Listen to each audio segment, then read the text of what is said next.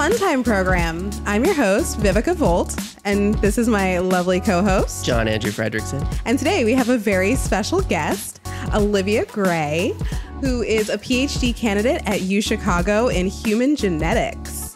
What's going on, Olivia? Hello. I'm so excited to see this in person. I've heard you do the intro a bunch of times now, and this is much more fun.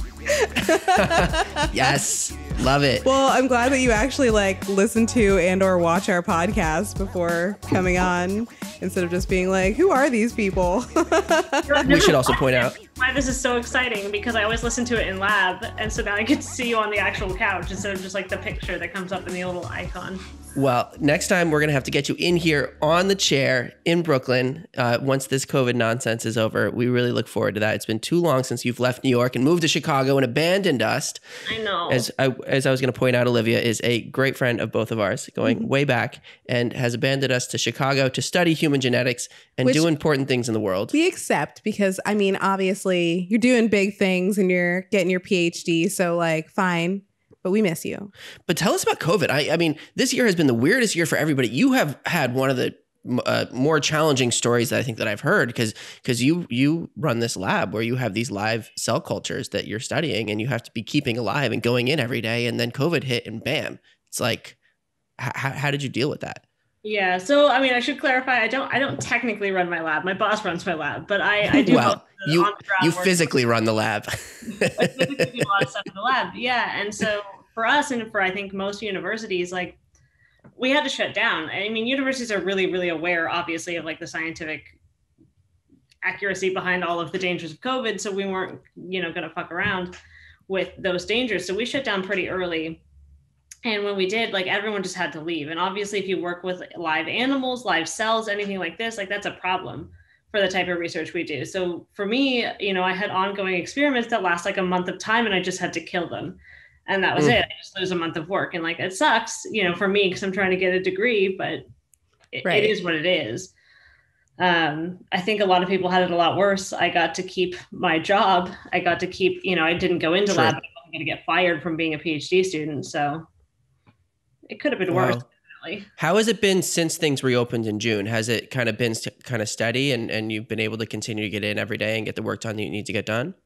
Yeah, actually, I think I would say that my work experience has been safer than probably anything else I do. I think I've talked to my brother who works in sort of a business sector that's not, related to the sciences at all. And the difference is sort of staggering.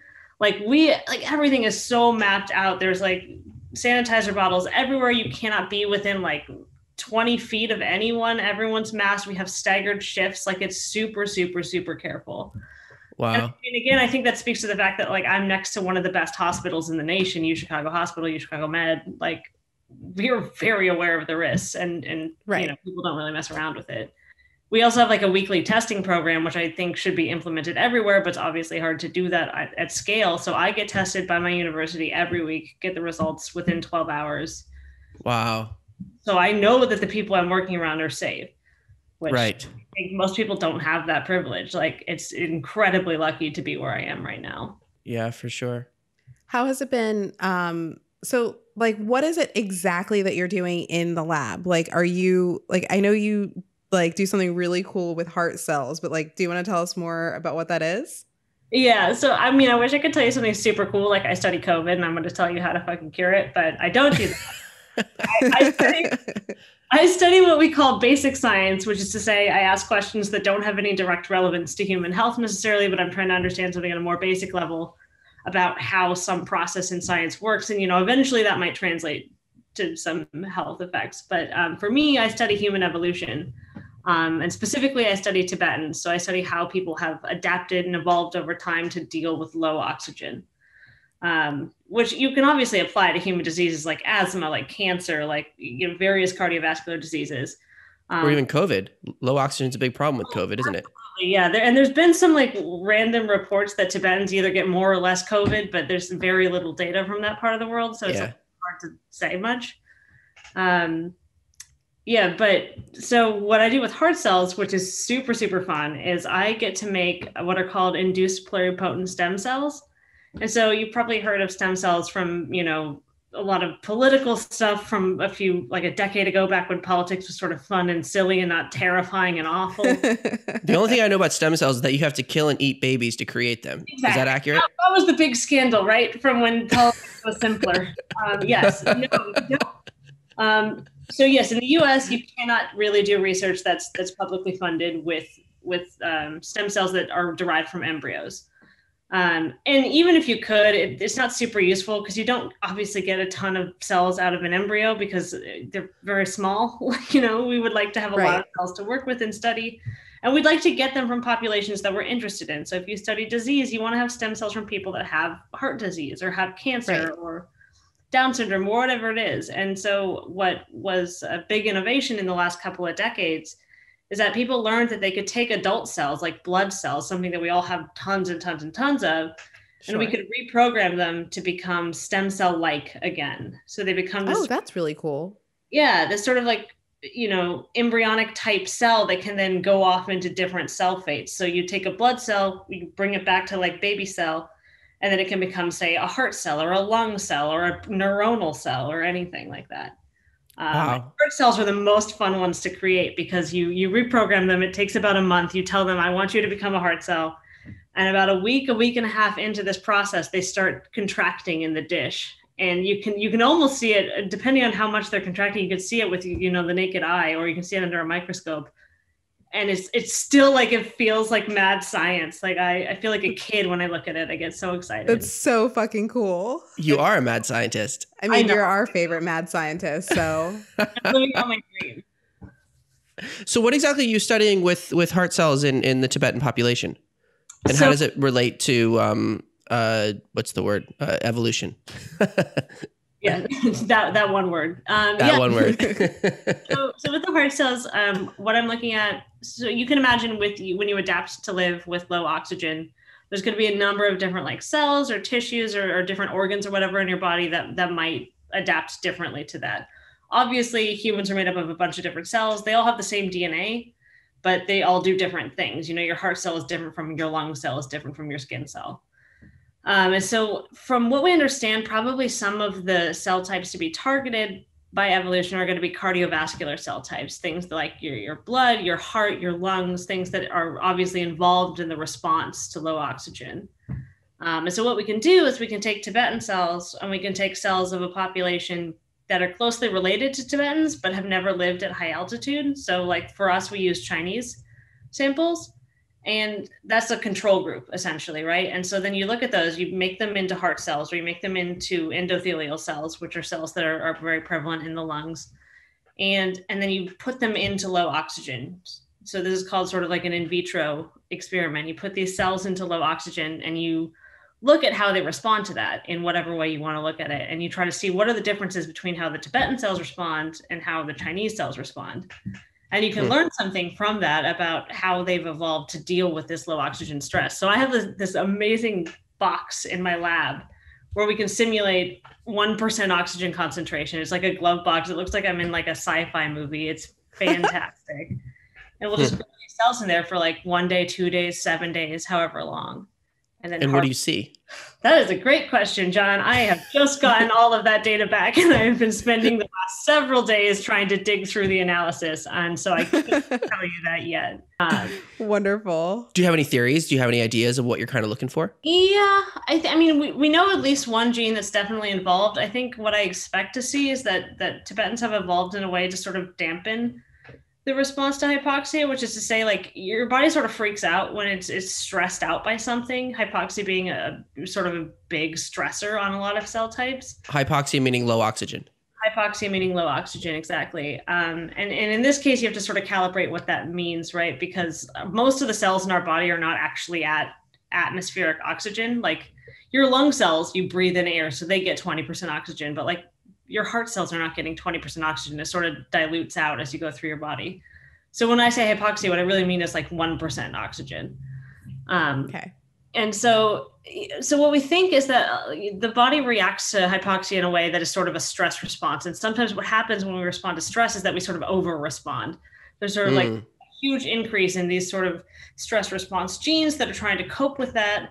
And that's good, but sometimes that like plasticity is too much, and it can lead to downstream problems. Like a lot of people will get things like chronic mountain sickness if you go up into high altitude, and it'll stress out your heart, and you can have heart failure and all these bad things. Oh, these are chronic problems that people can have. I didn't realize that. I always thought it was kind of like short term and then your body adjusts. There are also short-term problems that people can get immediately, but people who live at high altitude who were not adapted to live there, like if you compare Chinese lowlanders who moved to high altitude and they've lived there for like a generation or for like 50 years or however long, if you compare those people to Tibetans, they still are doing worse in terms of things like survival of offspring, in terms of birth weight of babies, sort of classical markers of sort of evolutionary strategy, right? So like Tibetans are just doing better in the same conditions as adapted lowlanders.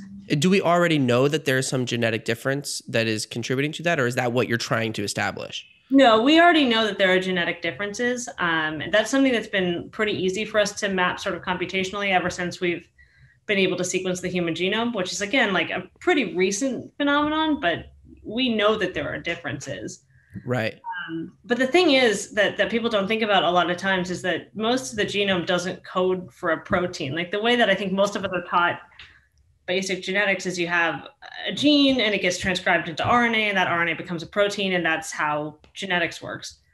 98% of your genome does not code for a protein. 98% of it is what they used to call junk DNA. And I was taught that. I don't know if you were taught that. That's not real. Like junk DNA is, it does a lot of stuff.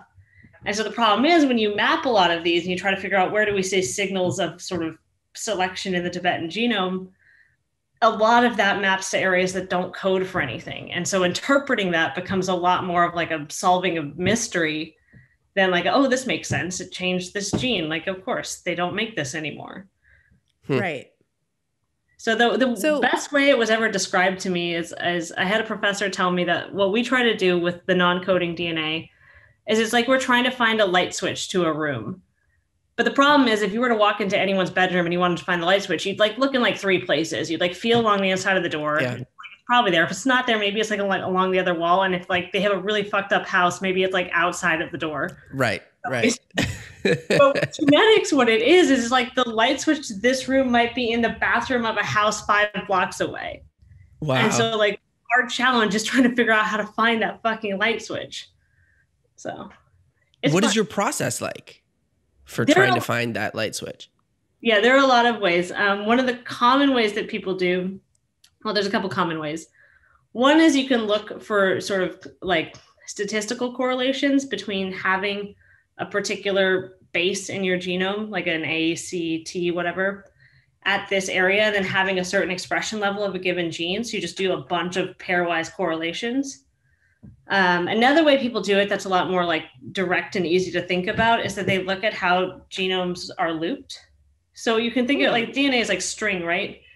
And when it's inside of a cell, it's sort of all balled up. It's not like it's just like a big long thing. We always sort of depict it as this big long thing, but it's never actually linear. It's just in a ball. And what we found out in like the past decade is that ball is not just like a random crumpled ball. It's very meaningful. So we can imagine this, if you have like, I wish I had a piece of string. If you have a piece of string, you can imagine that like point A and point B could be very far apart if you look at it linearly. And you'd be like, well, they interact with each other. They're like ages apart. But if that string is bent, A and B could actually be sitting right next to each other. And they can interact across that spectrum. Okay. Mm-hmm. And so if you can map where those bends are and where things get close together, you can understand that A and B actually are right next to each other all the time in this particular cell type or that particular cell type. And that's meaningful. And that's consistent across populations. The bending and whatever is not just random in different people. No. I mean, so there's certainly differences between cell types, but across populations, I think it's pretty consistent. Mm-hmm. Dope. Interesting. So, like, what got you into genetics? Was that like your first choice, or were you thinking about doing something else, or? Well, I mean, you guys knew me in college, so that was not my first choice. Oh yeah. I had a first choice. Let's see, what was I doing in college? The fact that I'm here is such a bizarre series of events. I really don't know where to start with it. Start at the beginning.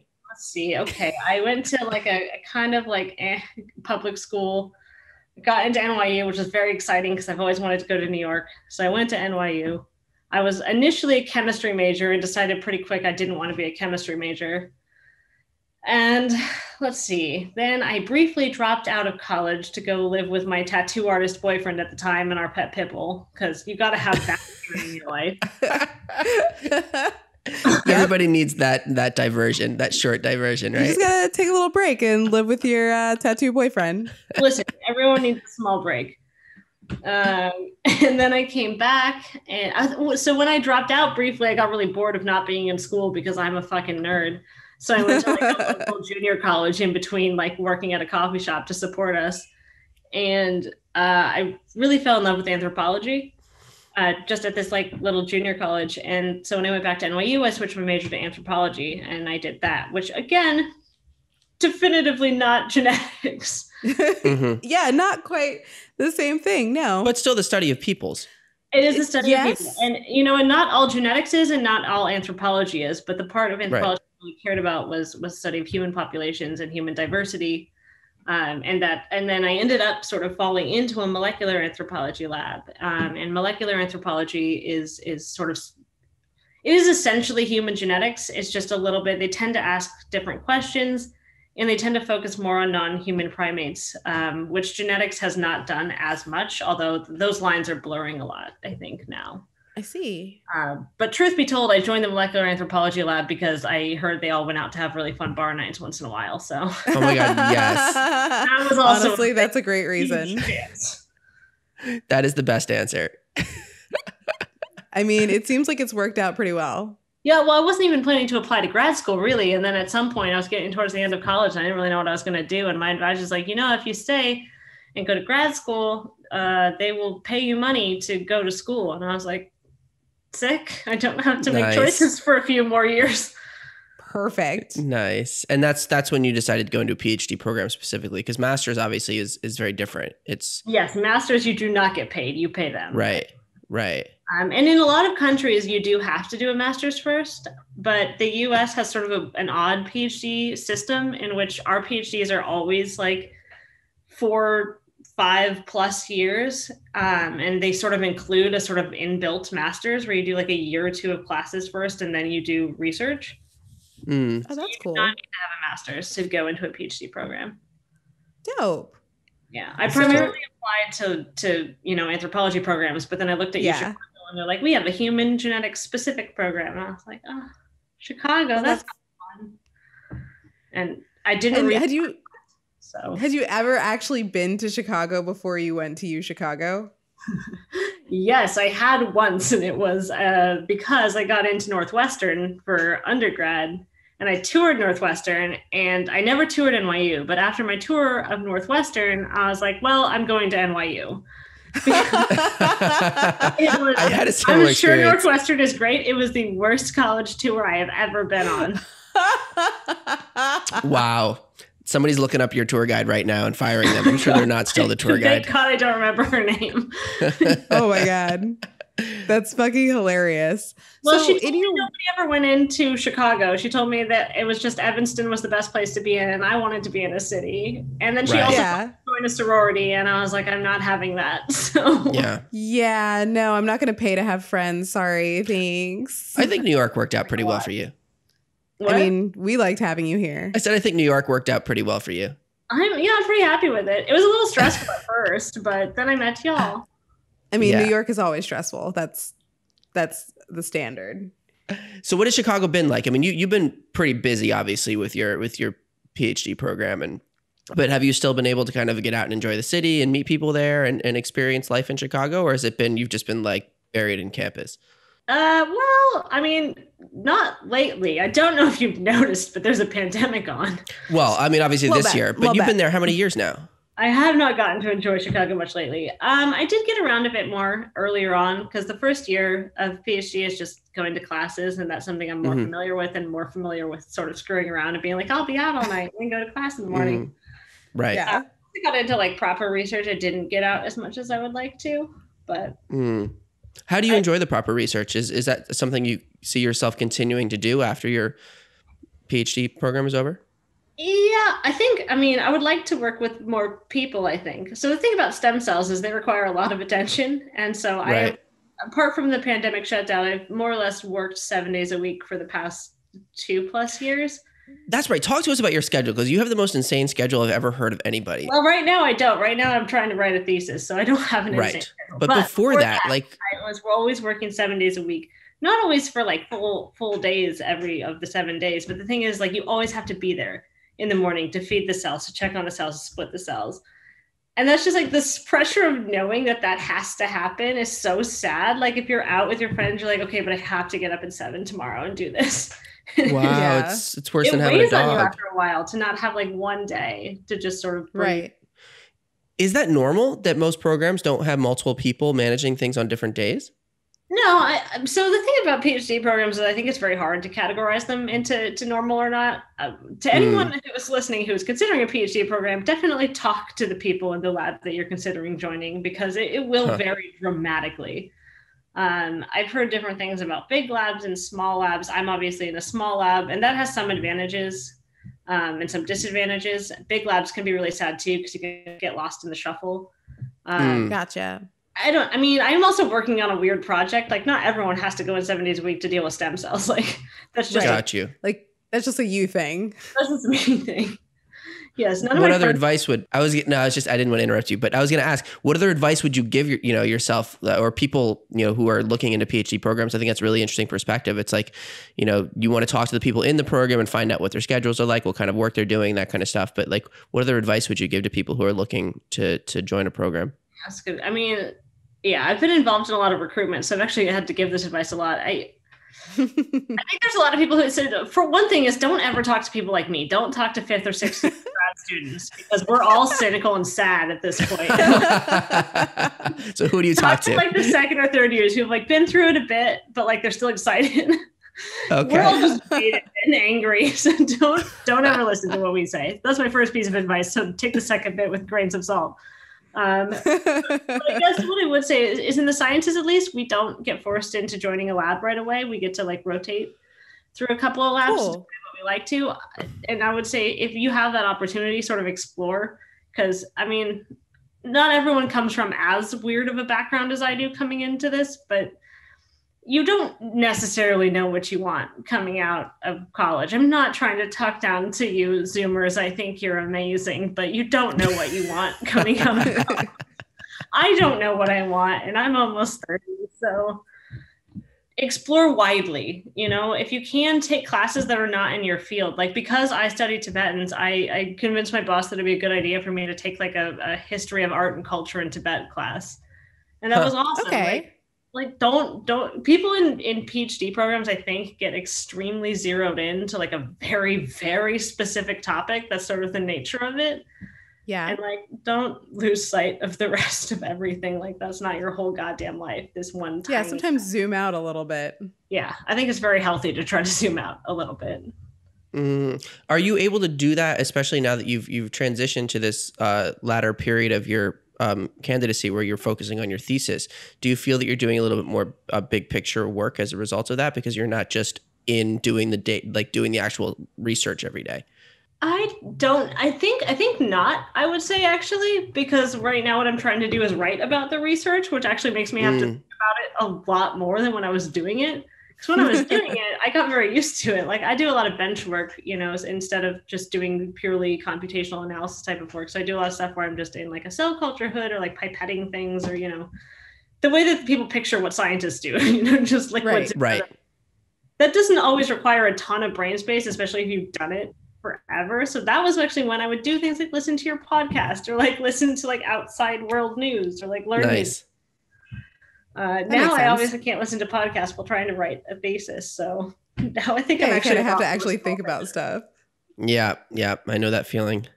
That's interesting. But is it at least a little bit more big picture in the sense that you're kind of starting to tie things together, or are you still too early in that process of writing the thesis? Oh, that's a good point. I think I'm still slightly too early, because eventually I'll have to write like the introduction to the whole thing and like try to do all the. Right now I'm writing sort of the chapters, which are like the individual like bits of it.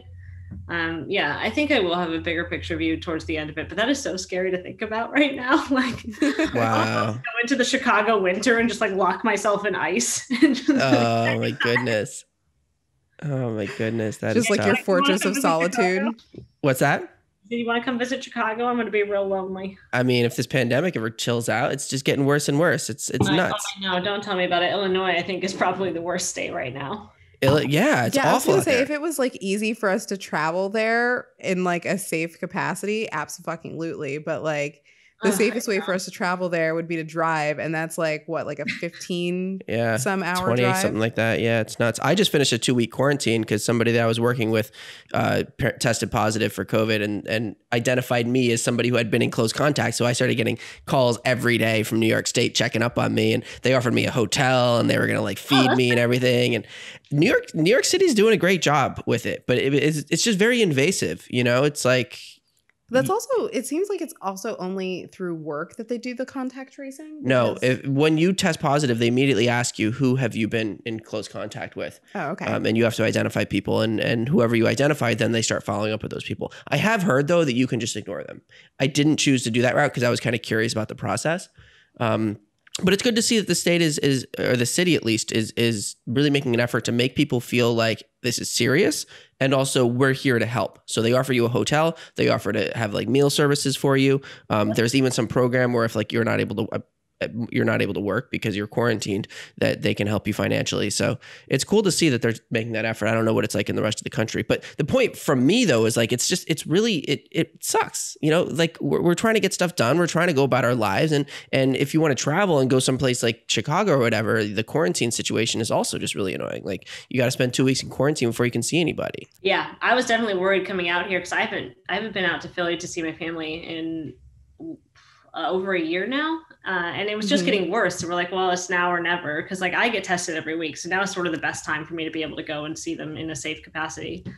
Right.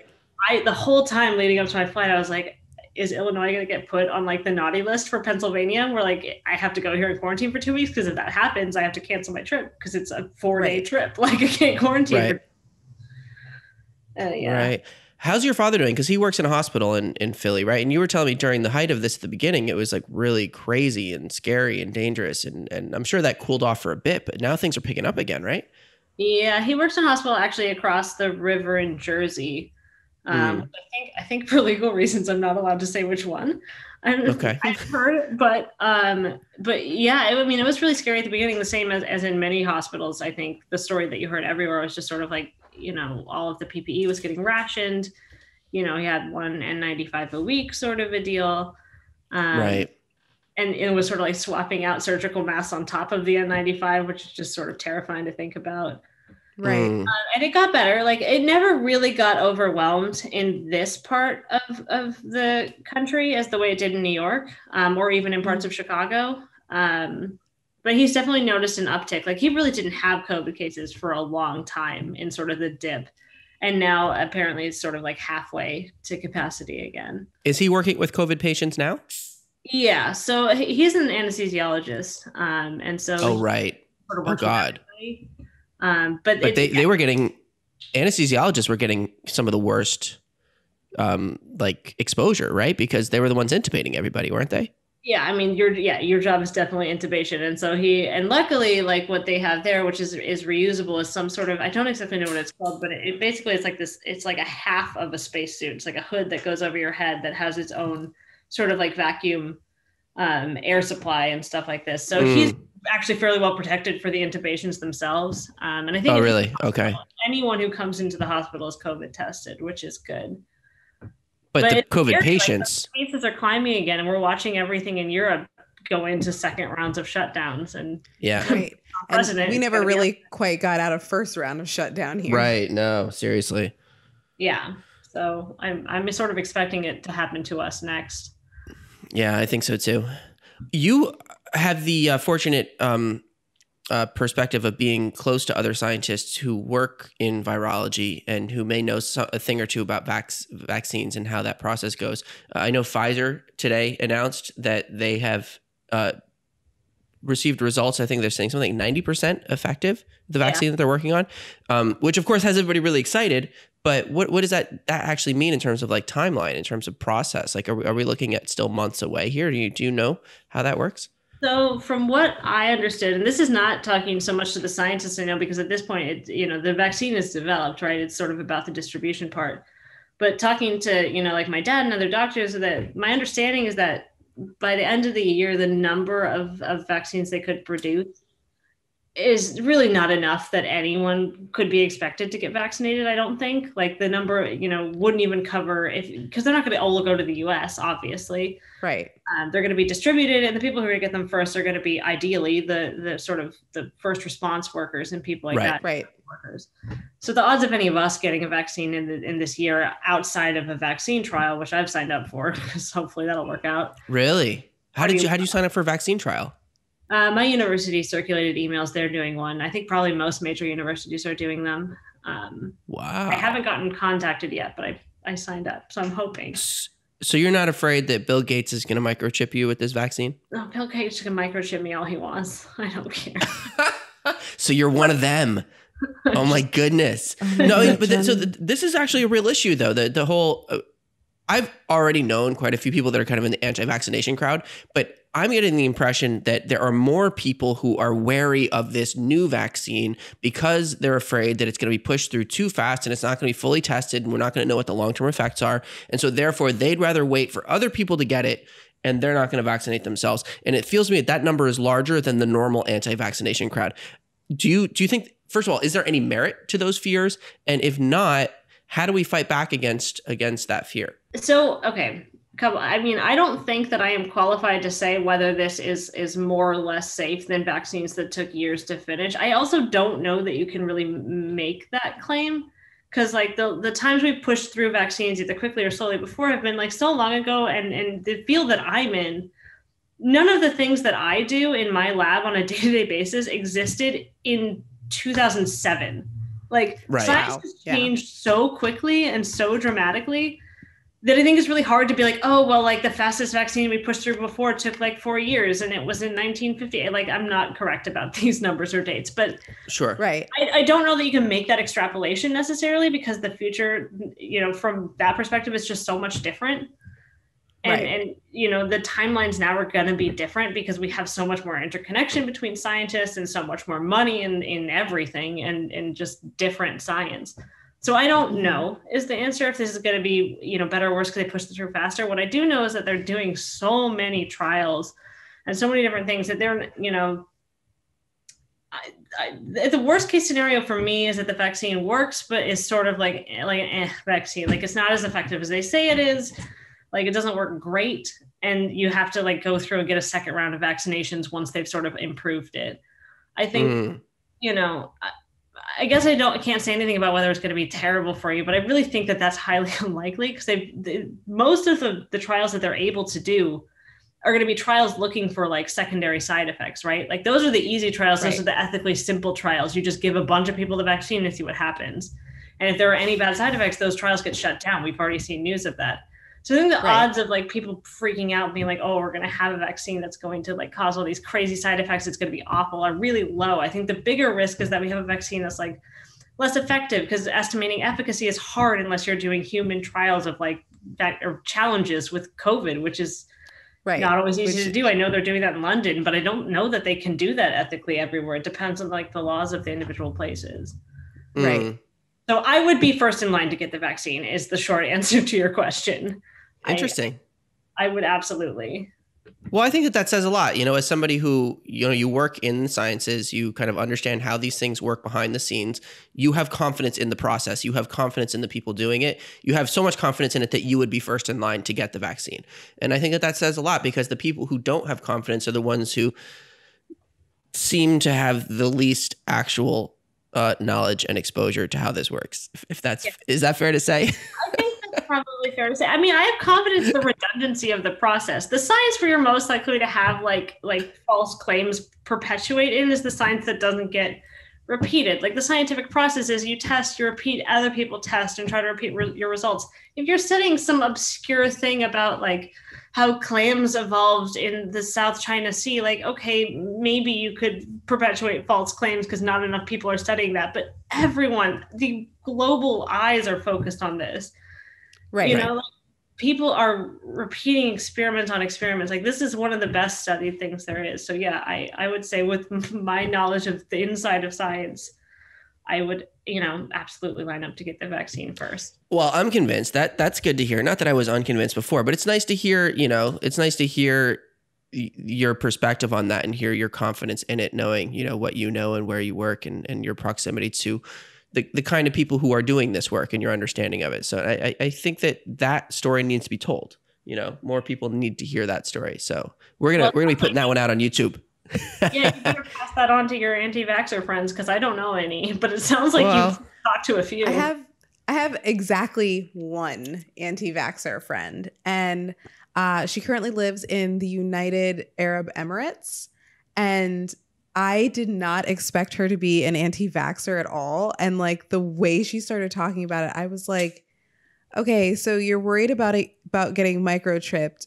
All right. But like, let's talk about your social media really quick, because you're on Snapchat every fucking day. You're on Facebook all the time. You're on Twitter. Like, you realize that if anyone wanted to follow you around, you have a phone in your pocket, right? Like, it's so bizarre. It doesn't make any sense. And you start engaging with people in these conversations, and you realize it's just they're creating these elaborate stories and then just like buying into them and not actually like critically thinking about, do they add up and do they make sense cohesively? And, you know, it's hard to have real conversations with people when cohesiveness in their stories about the world isn't a necessity for them. Okay, so like in your study with genetics, have you had the opportunity to work with CRISPR, or like what do you know about it? Yep, I would say probably almost everyone who works with genetic now has worked with CRISPR at one point or another. So I have like actually worked with it. It's not just something that you're aware of. You've actually like been hands-on. Yeah, I've deleted a region of the genome from sets of human cell lines. I've also deleted a region of the genome from a bunch of mice that I made. So dope. That's fun. At what point in the process are you deleting the genome or parts of the genome? Is that accurate? The way I phrased it, parts of the. So CRISPR does a couple of things. You can think of CRISPR as a pair of scissors, right? Which I'm sure you've heard before. And so you can do a number of things with that, right? Either you can make like a single cut in DNA, and if you do that in the middle or like the start, ideally, of a gene, the DNA will try to repair itself. When DNA tries to repair itself with two blunt ends, it can sort of make mistakes a lot of the time, and you'll end up with sort of like a tiny insertion or deletion. That can screw up a gene, screw up the transcription of a gene, so you can like turn a gene on or off by making a single cut. That's hugely convenient. Other things you can do are delete regions by making two cuts on two different sides of something you want to get rid of. And then still another thing you can do is try to add new things by making a cut, but then adding a secondary template that you want to insert into the cut. So when the DNA tries to repair, it copies off of that new template. Where does this template come from? You also add that to the mix. So it's pretty easy to generate small bits of DNA that have whatever code you happen to want into it. If it's not too long, it's actually like I could order something today online for like $4 for like 100 base pairs of just DNA. It's very easy to send. I mean, and this is part of the reason why CRISPR is so powerful, because you really just need like small oligos of RNA to target specific parts of the genome. So you can like order these bits of RNA for very, very little money, and it's very easy and quick to make.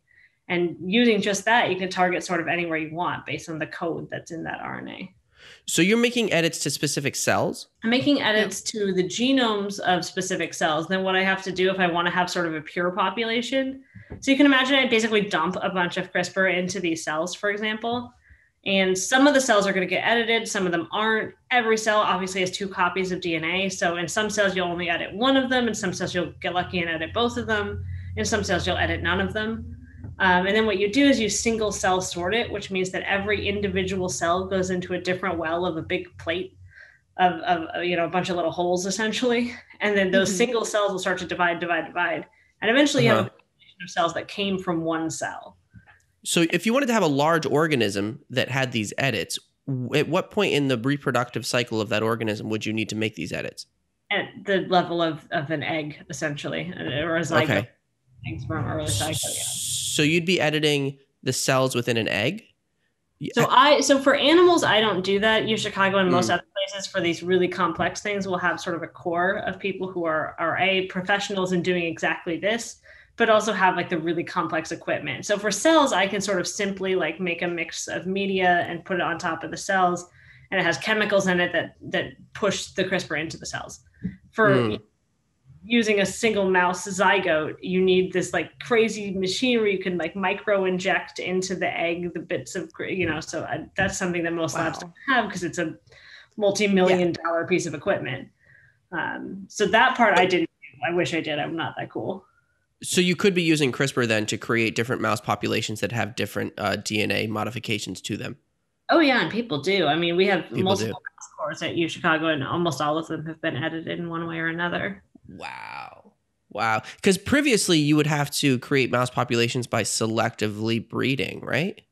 Yeah. So, I mean, mice and model organisms are interesting because they've been model organisms for so long, there's actually a lot of very creative ways of modifying them without having to like select for some random thing for like thousands of generations. So like mice, you could sort of randomly target things into the genome that you can cause to recombine. And this is going to be more genetically complex than I can explain very quickly. But basically, because mice have been a model organism for so long, people have mouse populations basically that you can buy a mouse that has a knockout of any gene in the entire genome. You can just buy it online because so many labs have been working on this for so many years.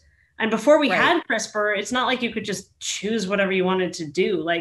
So people would spend years and years generating these mouse populations that were super, super useful for people, or had these specific elements where you could cause a piece of DNA to like remove itself from the genome or insert, So mice are a little different in that way, but you could obviously never do that with cells because it wasn't that easy to like spend generations. You don't have generations of human cells. You can't breed human cells. Right. Do you see this having potential within the human population at some point? I mean, clearly people have already claimed to have done it. And there have been studies where people have done sort of theoretical ideas of CRISPR where like they're not government funded, so they can use human embryos and things like this. And you can do it.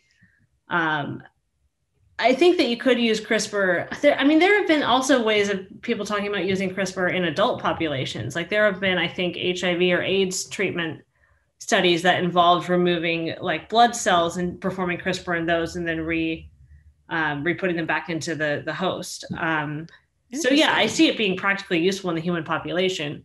I don't know that it's there yet. And I don't know that we would expect to see like highly edited CRISPR babies anytime soon because there's just too much room for error. You need a lot of things that don't work to have the things that do work. It's not like it's a perfect thing. Like every single time you put it in any cell, it's always going to do exactly this.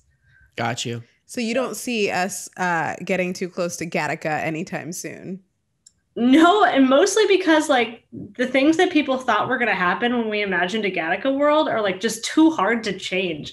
Like most human traits are really highly polygenic, which means they involve a bunch of different genes. And so unless you're going to go around CRISPRing like, dozens and dozens of genes to change somebody's like small pinky size or something, like it's ridiculous. Are you familiar with the flatworm? Are you familiar with the flatworm? The elegans? I've never worked with them, but yeah. But you know how they mapped out the neural structure of the flatworm. We were just talking about this with the last podcast guest, and I think what's so interesting about that is that when you have a simple organism like that, you can kind of make these very specific changes or understand very specific things like this thing does that, this thing does that. But as you get up into more complex species and you eventually get to human beings, things just get so messy that there is no simple individual edit where it's like, boom, now this person is going to have this quality. You know what I mean? There is no like being good at playing the violin gene. Yeah. I mean, and this gets into sort of the idea of basic science and also the complexities and also problematic nature of studying human genetics. Like anyone who wants to figure out like, how do we transcribe a gene from like a super mechanistic level? How does like the polymerase sit onto the gene and do the thing? You're not going to do that in human cells. That would be insane. There's like tons of stuff going on. It's very hard to do a lot of things. People will use like yeast, like single-celled organisms. And it's like, people think, well, how can that be a model for humans? But they're doing the same things, just sort of more simplistically with less moving parts. And like, that is a reasonable proxy to understand how things work. It's probably not going to be identical in humans, but it makes sense to study things more simply. And the flatworms, I think there's a woman at my university actually who studies this and has done some of the neural mapping. And that's fascinating because they only have a handful of neurons. You can do that. Right. Yeah, they've mapped the entire neural structure of the flatworm. Yeah. That's what's so interesting. It's incredible. Like you can like alter specific parts of it and see what happens. You can't do that with a human. That's nuts. Right. Right. I think the closest that we've come to mapping the human brain on any level that's like even vaguely close to the flatworm is that they took like, I think they cut a human brain into like single cell like sheets. Nice cross sections. Yeah. And basically like went top down and created like hundreds of thousands of little like, I want to say like either one cell or like probably like one cell large sheets going across to like map the entire brain. But again, their ability to do that was limited to one brain, and that like they can study that one brain that way, but that doesn't mean that it's going to function the same way as like the next 3 brains that they're able to do that with. Of course. And again, I mean, then you're seeing it sort of from a structural level of here's what every single cell in this brain is doing, but what is every protein in every cell of that brain doing? Like it just gets infinitely more complicated. Right. So we're talking about like order of magnitude progression in terms of complexity. Do you see our progression in terms of our understanding of these things and our ability to manipulate these things? Is it also happening on an exponential curve to the point where eventually we could be talking about understanding the human genome well enough to make CRISPR edits to have babies that really just have all of the qualities that we want and don't have any of the bad qualities that we want at some point in the next, 1,000 years? Or is this really just like such a complex problem that you don't even foresee that happening? I don't know. I think that's really impossible to say because I think we're looking at an exponential curve from sort of the middle of it. And I can't tell you, you can't make predictions about that when it's going to level off. Fair enough. I think a lot of the complexity though is that, for things where it's affected by a lot of different genes and things, that is something, the degree to which it's affected by different genes, the specific parts of different genes that affect things, that can change from population to population. And one of the big problems that we have in genetics is that for a long time, and it's gotten a little bit better, but not a lot, all of our sort of base sample populations have been white Europeans. And that is just not representative of human diversity at all. Like it is. What are you, what do you mean? You mean we're not all white Europeans? I am shocked by this information. Absolutely shocked. But even worse than that, like human European, like if Europeans were like one of the more diverse cultures on Earth, I'd be like, okay, we're capturing a lot of it, but they're just not. They're bottlenecks. They're really not.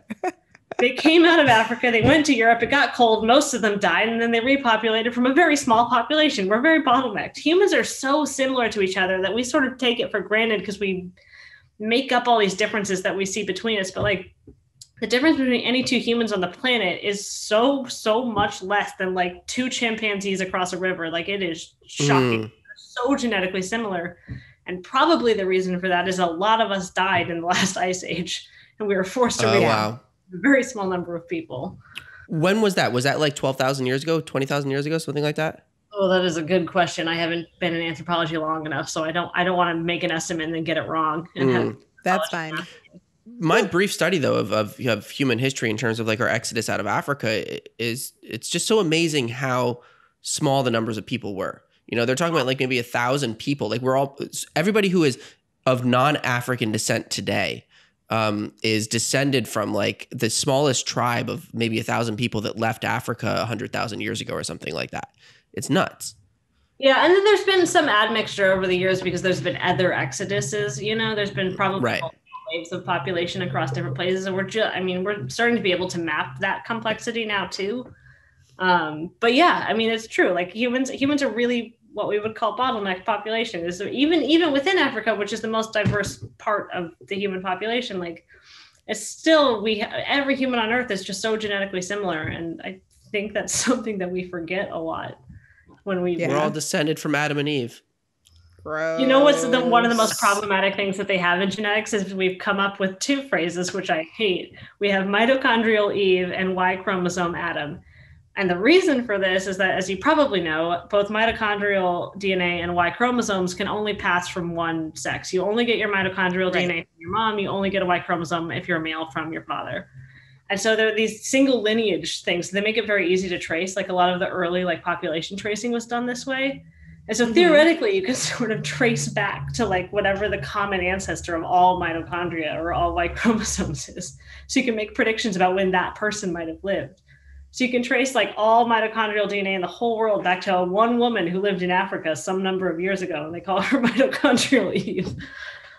Wow. Incidentally, the predictions of age are radically different. Mitochondrial Eve and Adam did not live at the same time. So Interesting. So what you're saying is women ruled the world for some time before men came along. Perfect. This I would is what I'd love to hear. That. I don't know if it went in that order, but I hope so. That is so interesting. Oh my goodness. Yeah, I mean, it's amazing how when was the human genome first sequenced? It was in the 90s, right? No. The human genome, the first sequence of the human genome, I want to say, now I feel like I'm gonna have to look it up, but I want to say it was like 2003. It's pretty okay. I mean, because it was a huge undertaking. The way that they were sequencing the human genome when they first did it was not the way that we sequence genomes now. They were not doing sort of what we call next-gen sequencing, where you can sort of sequence a bunch of stuff all at once. They were sort of sequencing it bit by bit by bit, dozens and thousands of people across the world. Like, it was huge. It was massive. You know, the cost of sequencing the first human genome is so much more than the cost of sequencing 100 genomes now. Like, wow. That's one thing that people talk about in terms of the exponential growth is like when we were first looking at the Human Genome Project, it looked like something that was never going to finish. You know, when we were 5% of the way, the predictions were this is going to take another 100 years. And then all of a sudden it was finished in like 10 years or something because you have that exponential growth that enabled that to happen. Yeah, it's interesting to see if we're still experiencing that kind of growth in terms of, you know, our ability to continue advancing this research. Do you feel like there are new techniques coming out every year that radically change your ability to do the kind of work that you do? Or are you still kind of working with the same tools that you were working with when you first started doing your research? I mean, it's a little bit hard to say because like once you get into a project, you're not going to start introducing new tools to like things you've been doing. But so computationally, I think absolutely there are new. So half of my program does sort of like theoretical statistics and computational stuff. So with human genetics, obviously, you know, the human genome is massive. When you sequence like millions of human genomes, you have like these massive data sets, sort of the big data problem.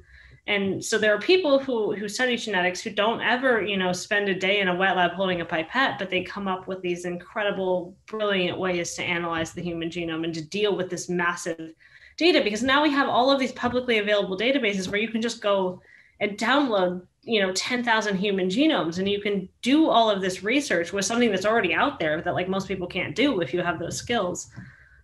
So I think in that area, there's probably still rapid growth that I am not, you know, intelligent enough or trained enough in that area to understand.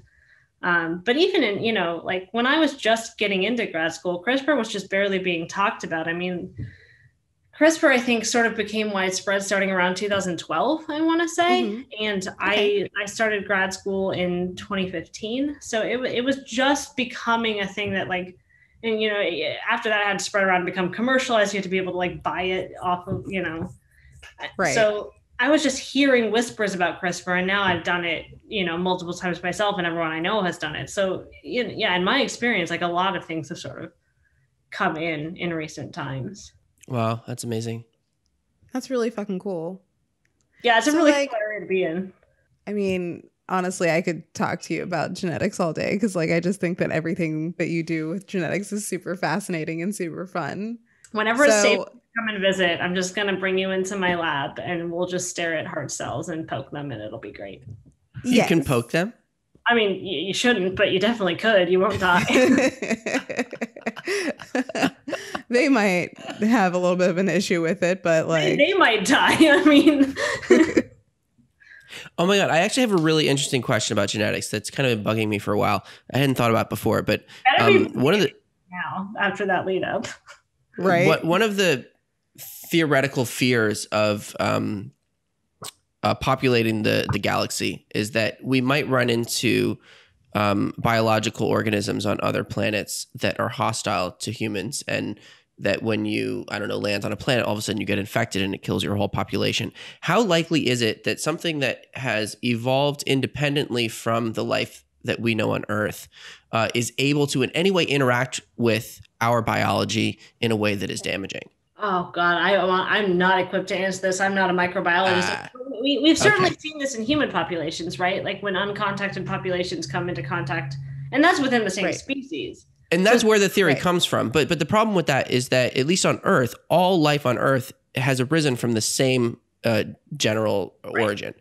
And theoretically, if you're bumping into life in other places in the galaxy, it would have a separate origin, might be in no way related. Like, who knows how different it could be. And I just wonder if do you need that similar is the DNA is like based off of the same basic thing with life on Earth, and that enables viruses and bacteria and stuff to invade our systems because they're somewhat related, or is that not necessary?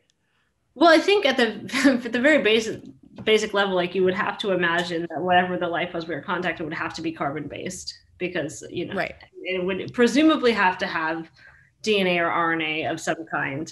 I think that there are probably theories of how it could evolve differently and not have that. But I've heard silicone based is a possibility. Yeah, and I doubt that would interact, but I'm not a chemist, so I don't know. Right. But yeah, I mean, theoretically, I think this is a huge question, right? Like, how did life first arise on Earth? Like, was it? I think a lot of people think that probably RNA was what came first, and then either reverse transcribed into DNA, and then proteins and whatever came next. And the question is, like, would that always be the case? Is that the only way we can get life? And I wish that I was like a cosmos type person and I could tell you this, but I don't know. But I think it's a really fascinating question. Yeah, I'm hoping we can discover an independent origin of life at some point in our lifetime. That would be really cool. Doesn't kill us. That would be good. That ideally doesn't kill us. Even better. Agreed. Preferably.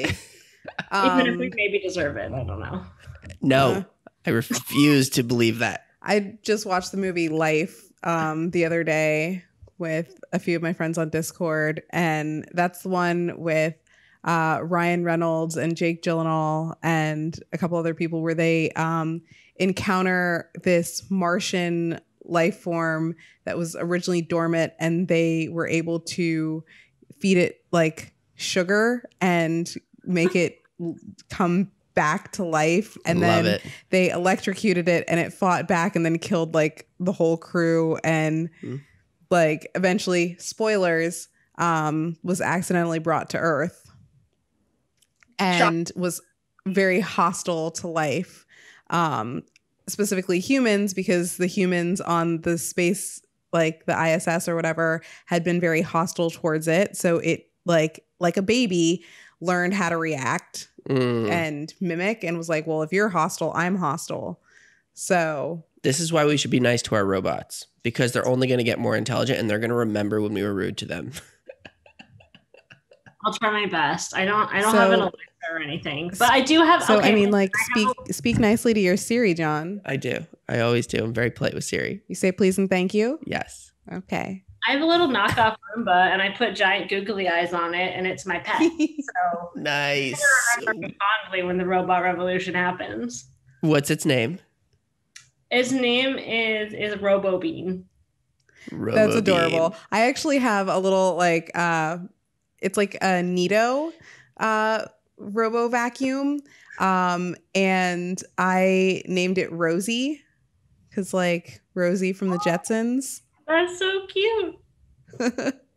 Do you want giant googly eyes to put on it? Because I'm telling you, it is a huge uptick.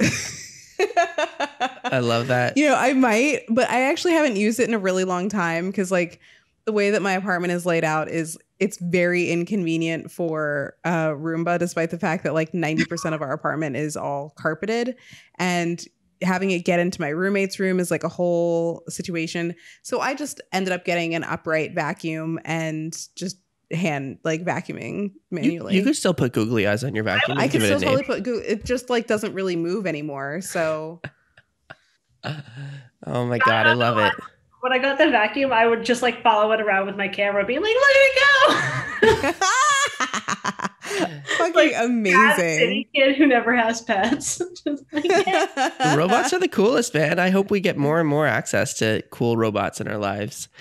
I'd love to talk to you more about the diversity issue, though. I mean, obviously, science has had a diversity issue from early on in the sense that, like, it's always been wealthy white men from the beginning who were advancing science. And fortunately, more and more people have been able to get involved in doing science. But like you said, we still have problems with, the populations that we're doing research on are not even necessarily diverse enough and those kinds of issues. What has your experience been in your program specifically in terms of, like, being a young woman? Do you feel that you've been out of place in any capacity, or that you're kind of like breaking through some barriers or working with, people that aren't necessarily exposed to, I don't know, what's it been like? Well, before you answer that, I'm just going to go ahead and clarify. You don't necessarily identify as a woman, right? Yeah, well, so, I mean, I'm happy to take that mantle because I like to represent women people. But no, I do identify more as non-binary. But I'm also... That's even better, because it's like, that's not something that people necessarily bump into every day.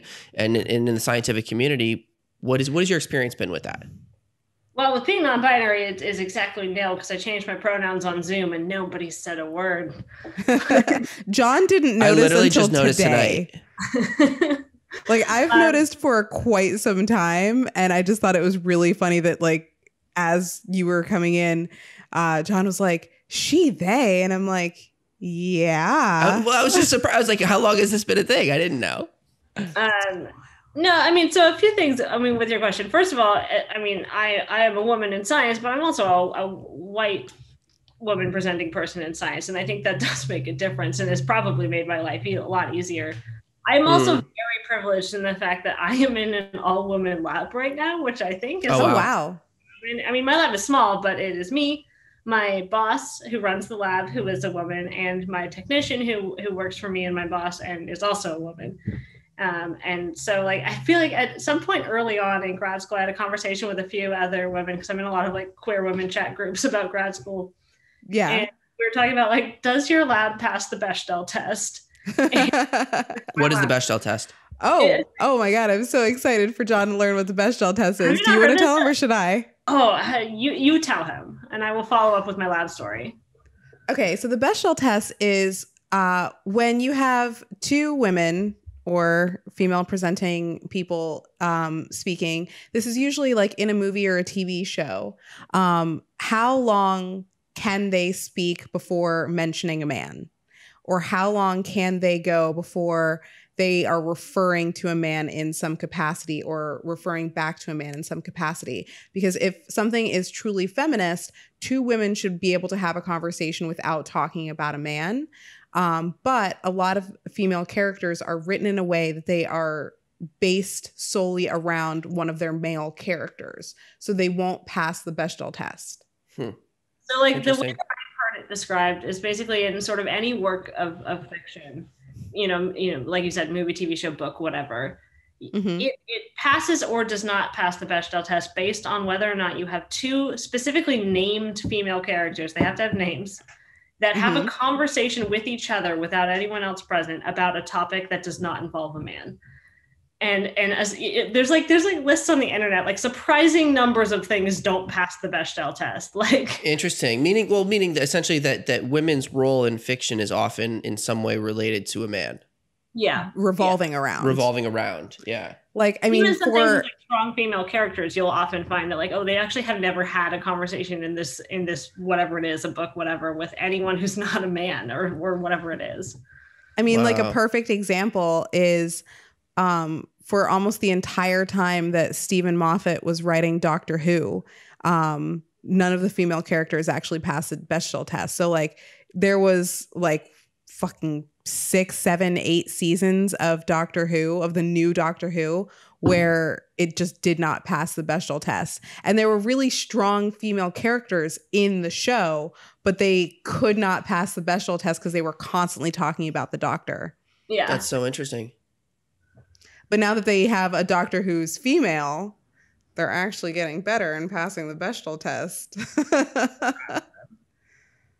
They're like, they're up in their game. Well, I just need to throw out my favorite sci-fi author then while we're at it, Becky Chambers. She's a new author, and she is specifically, writing stories that, from my perspective, addresses this issue. She has strong female characters. They're not just based around their male counterparts. She has characters that are non-binary, that use, a whole variety of different pronouns, and expose you to the different ways of interacting with people that is just totally normalized in a way that we're not used to in other types of writing.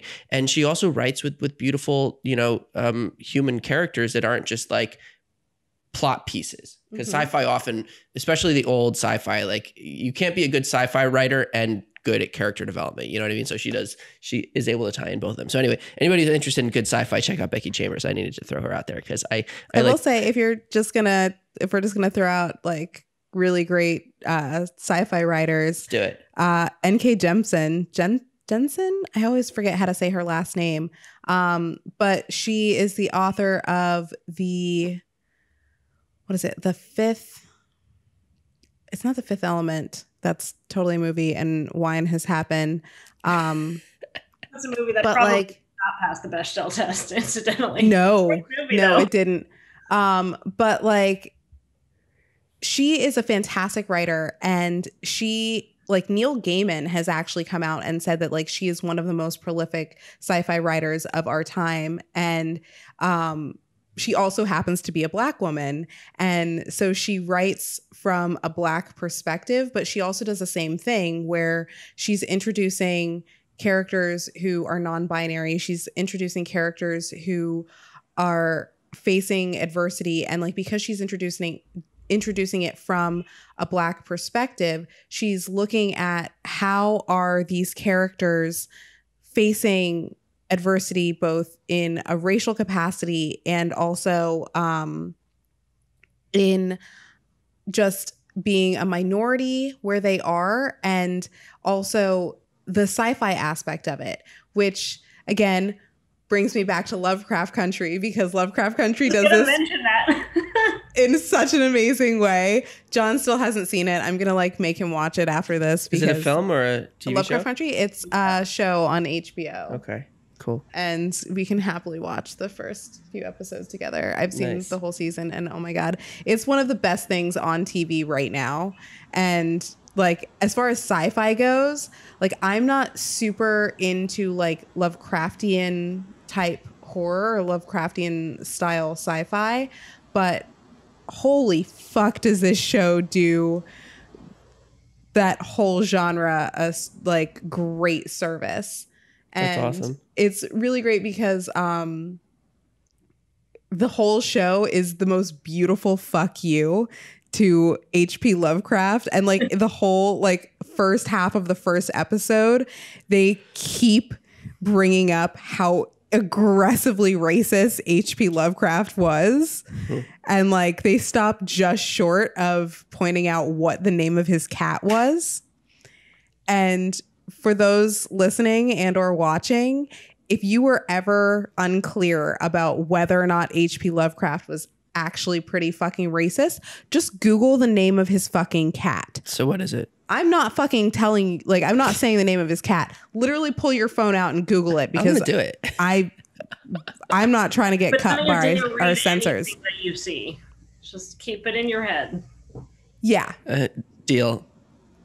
And the thing is, like, in the show, they quote one of H.P. Lovecraft's incredibly... Oh, Jesus Christ. Yeah, see? There's a reason why I didn't say that shit out loud. Yeah. What year is this? So anyways... Until 1904. Jesus. Holy moly. Yeah, no, H.P. Lovecraft's super duper racist. It's a little overt. A little? A lot. Wow. All right. So yeah, like I said, if you were unsure, Google the name of his fucking cat. So in the show, like the first half of the first episode, they quote one of his like super fucking racist poems and like point out that this man was hilariously racist. But they also point out that like the main character who happens, or one of the main characters who is Black, is a huge fan of H.P. Lovecraft, despite knowing that he is racist. But at the time, it was the only type of science fiction in that genre available. Right. And so it was kind of a fuck, I don't have any other options. Well, this is the importance of diversity, you know, right. And that's kind of what I was getting at here is that, like, you know, we don't even realize what we're missing out on when we don't have people of diverse backgrounds taking part in certain activities. And that's the, you know, problem that science has had from the beginning, and that all the science was either done by wealthy white men or done within communities of wealthy white men, and was somewhat, bias isn't the right word, but short-sighted, like lacking perspective that you can only get by increasing the diversity within the people doing it as well as the people being studied. And that's, you know, I'm so curious to hear about your experience with that. Well, I would say that bias is definitely the right word. And also that saying, you know, people choosing to do science is probably the wrong word, because I think historically science has actively and aggressively kept people of diverse backgrounds out of science. Yes. And in fact, you know, I think this is one of the advantages of coming from anthropology. Anthropology, as we know it, was founded on racism. Anthropology came out of the eugenics movement. And we are painfully aware of that fact, and like go to great efforts to make it clear, like that is where we come from and that is what we have to correct. And I think that is something that a lot of scientists don't have necessarily. And lots of scientists have contributed to racism and systemic oppression in various ways, but not all of them are so like aggressively aware of where they came from.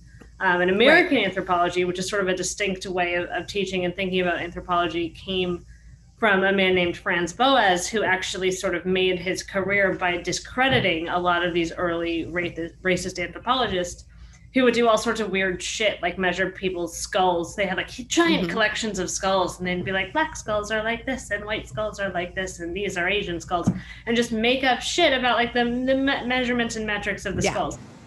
And Franz Boas came in and he's like, okay, I will use exactly your methodology and do all of these measurements myself, and just but be unbiased about it and actually report the results. And I will show you that there is no statistical difference between these measurements of these people. And that was sort of the founding. And again, he is a white man from Germany, so I'm not saying that we came from a diverse founding either. But the thing about also, I will say, like, he was probably only going to be listened to because he happened to be a white man. Because if a black man had come in and said, all of this shit is bunk, let me show you, that black man would have not been listened to, or a black woman in that, like, any capacity was not going to be listened to. But like a German man coming in saying, I'm the most white man, like Hitler supported my whiteness, right? And was like, yeah, I'm super fucking white. Let me tell you how wrong you are. Yeah, that's going to have a lot more merit. Absolutely. And I should mention that Franz Boas was well before Hitler. He died in 1942. So like, yeah, like he died right before Hitler. He did. He just got out of it before Germany got extra bad. Wow. But yeah, so I mean, I think because of that, like anthropology is particularly aware of its origins and where we've come from. And like human genetics is also, I think, a bit more aware of that than other areas of genetics, because a lot of early human genetics was trying to do exactly the same thing. And, you know, we have ethics classes that we have to take in grad school as biologists, is sort of like a part of the way that the NIH works and the way that we're funded and everything. We have to take ethics classes, which I think is good. And sometimes so that's being mandated by the government. I believe so, yeah. So that would be out of efforts from Congress? I honestly don't know exactly how this works. Interesting. I do believe it's mandated by the NIH, but I think the way that it's played out is sort of dependent on the school. And I know that like the later class of ethics we do sort of towards the end of our career is specific by program. It's not just like all of biology. And in that one, we have like a whole section on the history of how fucked genetics has been. And that's, wow. I mean, that's been leveraged in the modern era. This hasn't gone away. So something that like we can do in genetics now that I think is it's a risky thing is that we do things in genetics called GWAS, and it's sort of like the bread and butter of like large scale genetics. It's sort of like the idea of doing like an MRI in neuroscience, where it doesn't really tell you anything, but it hints at a lot of things. And so GWAS stands for Genome-Wide Association Study. What that basically means is I can take, let's imagine I take 100 people and I sequence all of their genomes, or I genotype them, which means I look at specific areas of the genome where I know things vary, like where I have a T and you have an A. There's a much smaller number of those, so you don't have to do as much sequencing if you do it that way. But in any case, you look at their genomes and you look at how they vary. And then you look at a specific trait, whatever trait you want to. And because now we have all of these databases, you can really pick anything as long as you've collected data on that phenotype. So let's say I care about height. I can look at 100 people and say, this one's 5'2", this one's 5'5", whatever it is. And then look at every single place across their genome where they vary, and then do a bunch of tests and say, for this part of the genome, 90% of people who are taller or who are over 5'5" or whatever it is have an A here, whereas the people who tend to be shorter have like a T here, whatever it is. Right. But you do this sort of at a massive scale. So you look across the whole genome and you'll make these plots that are called Manhattan plots, not for any reason other than the fact that they look like a skyline of Manhattan, because, I really thought it was because they were invented there. No, it's just because they look like the skyline of Manhattan, which I think is very heartwarming.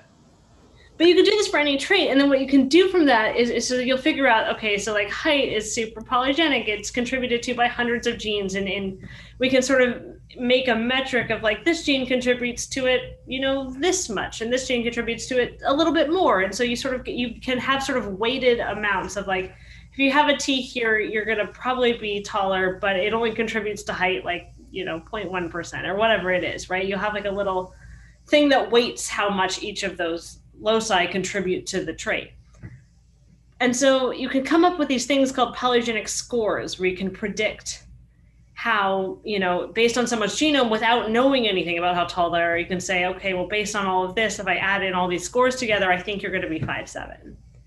And that sounds cool and interesting and fun if you're just thinking about it from a genetic standpoint. But if, let's say, somebody does something really terrifying, like a GWAS on intelligence or on sexuality or on anything else, and then you start trying to make predictions, then you can start doing really troubling things, like being like, oh, well, the average polygenic score of African populations is lower. Problem with that is, as I said, most of these GWAS where we determine how we make these scores are from white Europeans. And so those alleles don't necessarily exist or have the same weight or interact in the same way in other populations. So the scores are not going to be the same. And so, and this is true. There have been articles about this, like white supremacists are getting a hold of this information and like doing like crazy pseudoscience bullshit with it. And that's scary. And like, as people who sort of do this and come up with this and put this stuff out there, like, we're kind of responsible for that. And we need to like think really carefully about how we do things. And I think there is like a big risk with people who will put out studies about like, oh, we've run a GWAS on human sexuality. Like, oh, okay, but Jesus, like think a little bit, because you're putting out a loaded weapon. Right. And that's where science communication becomes key, because I don't think we should just not study things, but we need to really think carefully and contextualize about how we study things. And then once we do study them, how we communicate it. And that's tricky, right? Because the media doesn't always communicate things the same way that scientists try to communicate things. Right. Oh, absolutely. I mean, if you we did an episode on the discovery of phosphine gas on Venus, and the way that the media is reporting the discovery of phosphine gas on Venus is completely different from how the researchers who worked on it are talking about it, because they're like, we don't want to actually talk about the possibility of life on Venus because like we can't rule that out, but that's not really actually what we're potentially looking at. This is just kind of an anomaly, but like the media is just like, so life on Venus. Right. Yeah, I mean it's natural though, because that's what people are going to be interested in. They're not interested in finding out that there's some new way to produce phosphine gas that we weren't previously aware of. That's not really a sexy headline right there. It's not going to get you clicks. So yeah, I mean the media issue is a big issue, but I mean like you're saying, I think this is so interesting to recognize though that diversity of perspective is the only way that we're able to recognize that, hey, maybe this research is missing something. And that diversity of perspective has to come not just from outside, but also from within the scientific community. And that's why it requires having diversity within the scientific community. So what has your experience been in being a PhD candidate so far? Do you go to conferences as a PhD candidate? I mean, I definitely did. Now nobody really goes to conferences. Right. Yes. I've gone to a few virtual ones, but yeah, I've been to conferences. And what do you feel like progress is being made within the scientific community in the sense of like, are you seeing more diversity? I mean, even just gender diversity. In my time here, I'm not sure. I would say. I mean, I've seen it in small ways. I've definitely seen individual programs that have upped diversity. I mean, I worked with a group that was founded at UChicago, and you should absolutely interview some of the people who made this group because it's incredible. And they did all these grassroots efforts to try to increase diversity and inclusion within the grad population. Wasn't that one of your friends that you introduced me to the other night on Zoom? Yeah, we definitely need to get her on the show. Her pronouns are she, her, right? That's correct. Yeah. Okay. Just wanted to double check. Yep. But yeah. Add her to the list. Get her on the board. Sign her up. She does a ton of other work, not just with that group, but also like at UChicago writ large and in other places to work on diversity in the entire university. And that's, so you should talk to her about that because I'm going to be able to give sort of a poor version of what she could tell you about this, but I don't want to sound too cynical. I don't know that I've necessarily witnessed things getting better. I've definitely seen like some really incredible efforts from students and some professors and faculty and things like this too. I just think the institution is so big and so dense in a lot of academic places that it can be really challenging. Like I've watched job searches happen and they're pretty transparent about it, which I think is probably good. Like maybe it's actually better in academics than other places. And I just haven't seen like the worst version of this, but I've seen like job searches where they're like, we're trying to recruit a diverse candidate. And then they interview 5 white men. And I'm like, I don't understand what we've done here.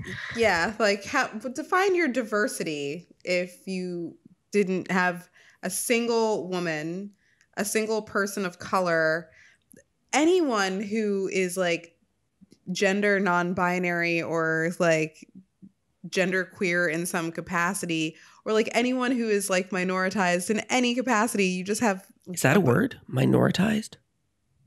That's the first time I've heard it. That's cool. It's a cool word. You don't gotta get all angry with me. I've never heard the word before. No, I'm not Don't getting. give me that look. I'm not getting angry. I'm trying to think if I just like came up with that, or if that I feel like I've heard minoritized. Interesting. Yeah, I feel like I've heard that word before. I feel like I didn't just come up with that. I might have just come up with that. At this point, I'm not 100% sure. Like I said, wine has happened, but like. Oh, cheers. Yeah. Cheers to that. Cheers, indeed. Cheers, y'all. I got my sippy cup here. Your sippy cup of White Claw? No, we're not branding it. We're not sponsored.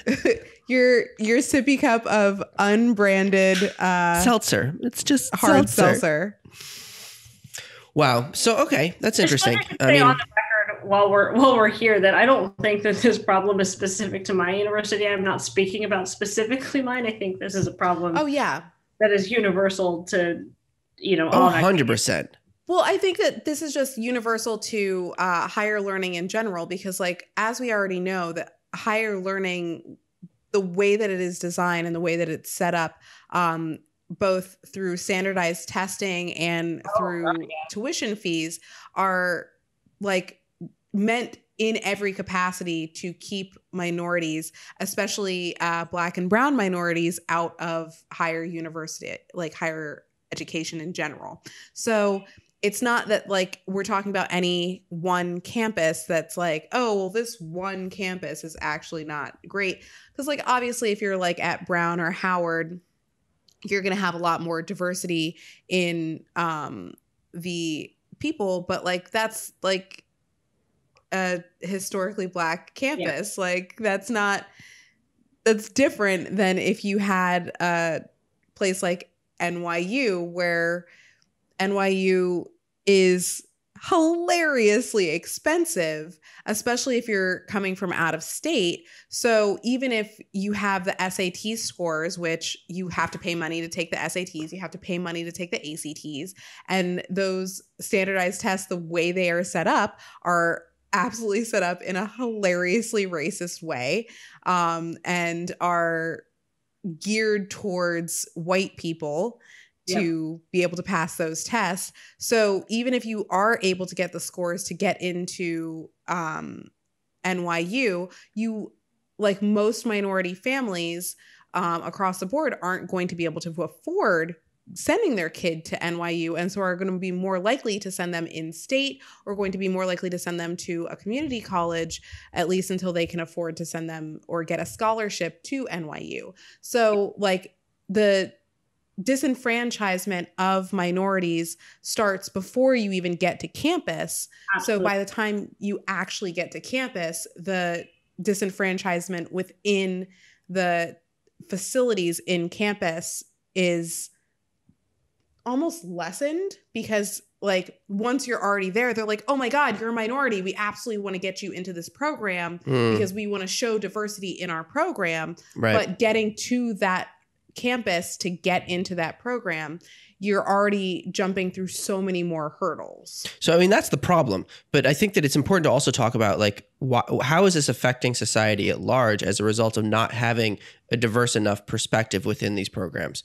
And I think that that's the kind of message that we really need to try to spread and to get to resonate with people, to recognize that like when you don't have the right level of diversity, you end up hampering your ability to learn about the world, and as a society, your ability to do the right science. And that's why I think it's so interesting to hear from you, you know, and in your perspective on like, you know, we have to be careful about like how we do the science, who's doing the science, what type of people we're studying, and what that tells us about, you know, the information that we're able to get as a result of it. Yeah. Well, okay. So, but I do want to get to that, but I want to real quick go back to what Alicia was saying, because I think that that's really important. And we talk about it as sort of like, I'm sure you've heard this term before, but the leaky pipeline, where like you lose diversity, not at the level of graduate school, but you lose it all along the way to get there, you know, like even to get, you know, not even just the cost of taking the SATs, but like if you're not going to as good of a school, if you don't go to a private school that teaches you how to like go to the SAT classes and all of these things, like you lose people. And then when you get into these institutions, you're right, like maybe there's a little bit less because people are stoked to have like their one person who is diversity at their school. But then you have to do all the extra labor of like, you're the one person of diversity at this school. Yeah. And now everyone wants you to either. So you either take on the role of being the token, or you take on the role of speaking for your minority as a whole, which, as we know, Black people and like all minorities in general aren't a fucking monolith. Yeah. So if you're like the one brown person in the room, everyone's going to look to you and be like, oh, cool. So here's this thing. Is this racist? Is it okay if I say this? Are you cool with this thing? And it's like, you then have to become an expert not only on whatever it is that you're studying, but then you also have to become an expert on race and race politics and race dynamics, because you have to now start teaching all of the people around you, because you've been either tokenized or you've become their only go-to of information, where they feel like, oh, well, you're the only Black friend I have, so I have to ask you all of the questions that I have to ask you because you're the only Black friend I know. So you have to answer all of the questions for me and you have no other options. Which I would argue is also definitely tokenizing. Like, oh, 1,000%. I mean, like it's two different sides of the token coin. Like you either become whitewashed as the token and you're just like, I'm just one of you, which was me growing up, or you flip the coin and become, I am the voice of an entire fucking people, which most of the people that I am speaking for, like, we don't all agree on a variety of things. Like if you just like look at the Black community, we don't all agree on fucking Kanye. Like, that's just like one thing. And like, you would think that that would be really easy to agree. Like, okay, well, Kanye's out here saying some fuck shit. So like, we should all agree that like, we should throw his stupid ass out at this point. Oh, no. But like, Kanye makes really good music. He's such a great artist. And like, we have to like, he's gone through some shit ever since his mom died. He's gone through some shit. No, he was a goddamn like textbook narcissist. He was a narcissist before his mom died. He was a narcissist after his mom died. We don't have to give him shit. But like, of course, within the Black community, there is not any sort of like monolithic voice, because that is what happens with minorities. So when you are tokenized in that capacity, you're just like, oh, cool. So I have to speak for an entire minority and there's no real consensus on this, but now I have to do a whole bunch of research to make sure that I don't speak out of turn, or like I'm just going to go along with whatever my white friends say so that they keep inviting me to parties. Like it's either or. And especially in a campus world, that can be really fucking tough because you stand out so much. Yeah. I mean, I think you're doing all that extra work, right? And so at this point, at the levels of diversity we have now, you know, our diverse community is taking on all of these extra roles in addition to trying to be students and researchers and doing, you know, like I am at my wit's end just trying to get through this PhD, and I am not being forced to take on as many extra roles as a lot of students I work next to. And so like, we're not even getting to have the advantages, like you're saying, of having a more sort of diverse community of researchers lending their perspectives, because honestly, like all of us are just trying to get by at this point. Right. And so, you know, it's not until we increase that. And one of the things that like really struck me recently that somebody said to me is that I think a lot of people, and this extends to sort of all areas of diversity, to women in science, to queer people in science, to everything, is that like, there's sort of this almost like competitive urge that people will get. I see this a lot with especially white women in science of like, well, like we acknowledge that science can be sexist, but like if you're the best, you're still going to get a job. And it becomes this weird competition. And it's like, I want to get to the point where we have some fucking mediocrity. Like I see so many mediocre white men get these positions, and like, just let us be mediocre for once. Like, don't be like, you have to be the best goddamn woman scientist there's ever been, and then you'll succeed. Or go back to being a housewife. Like those are your options. You either are the best or you're a housewife. And it's like, but I mean, there's so many like mediocre white men who are doing the like barely passable jobs that like I am doing a better job at already and can do a better job at, but because I'm a woman, I can't take their place because he's a man. And like, what the fuck? Like, don't get me wrong, there are some incredible, unbelievable, best of all women in science. I mean, we were talking about CRISPR, so Jennifer Doudna, Emmanuelle Charpentier just won the Nobel. Amazing women in science. But listen, I just want to be fucking average sometimes. Like, I want to be like, I want to, for once in my life, get a C on something, or just fail an experiment and not have to like lose all faith in myself as a human. Like, how diverse is the Nobel Prize? Nobel? I don't know. My guess would be that it's not very. Right. I think it's more diverse between gender and not between race. Yeah. Because I know that like, didn't Hedy Lamarr win a Nobel Prize, or was that Ada Lovelace? I don't know that either of them did. Mary Curie did. Okay. I know. Okay. So I like her daughter, I believe. Pardon? I think her daughter also won one. I think the Curie family is the most Nobeled family in like all time. Okay, well that's just fucking dope and also unsurprising because like I mean Marie Curie like literally gave her fucking life for like radioactive research, so that's fucking dope. But I don't know why. Okay, so I guess Ada Lovelace, it makes sense that she wouldn't have won the Nobel Prize because like they definitely wouldn't have given it to her.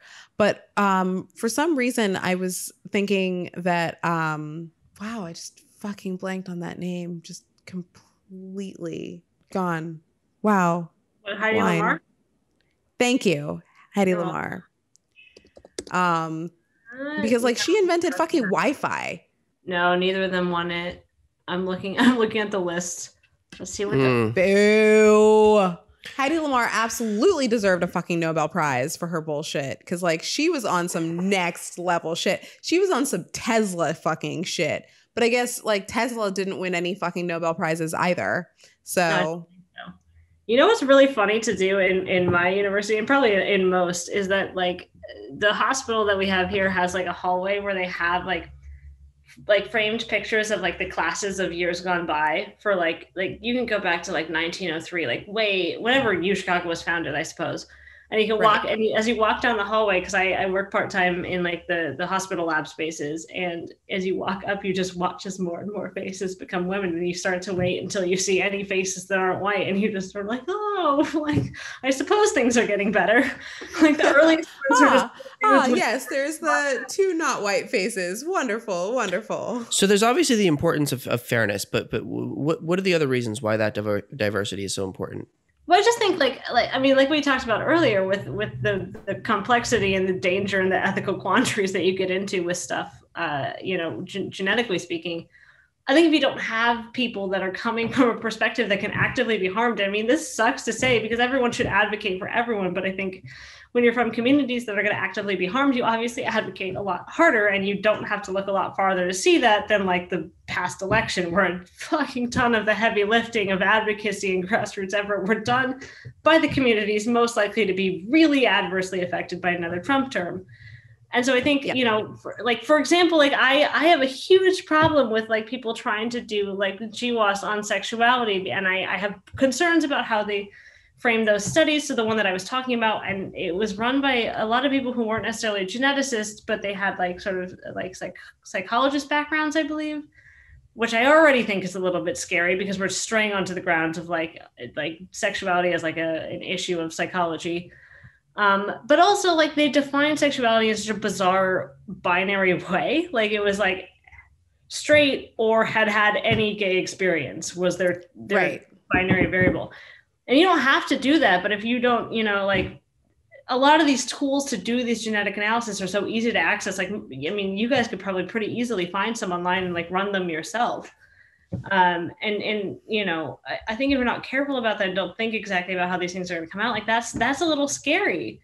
And I think like if you have more diverse people, like I wanted just one queer person on that team to be like, yo, this is a weird ass way to define sexuality. Like, right. You can run GWAS on traits that are not binary. Like you can choose to have a spectrum trait, and they chose not to do that. Like, right.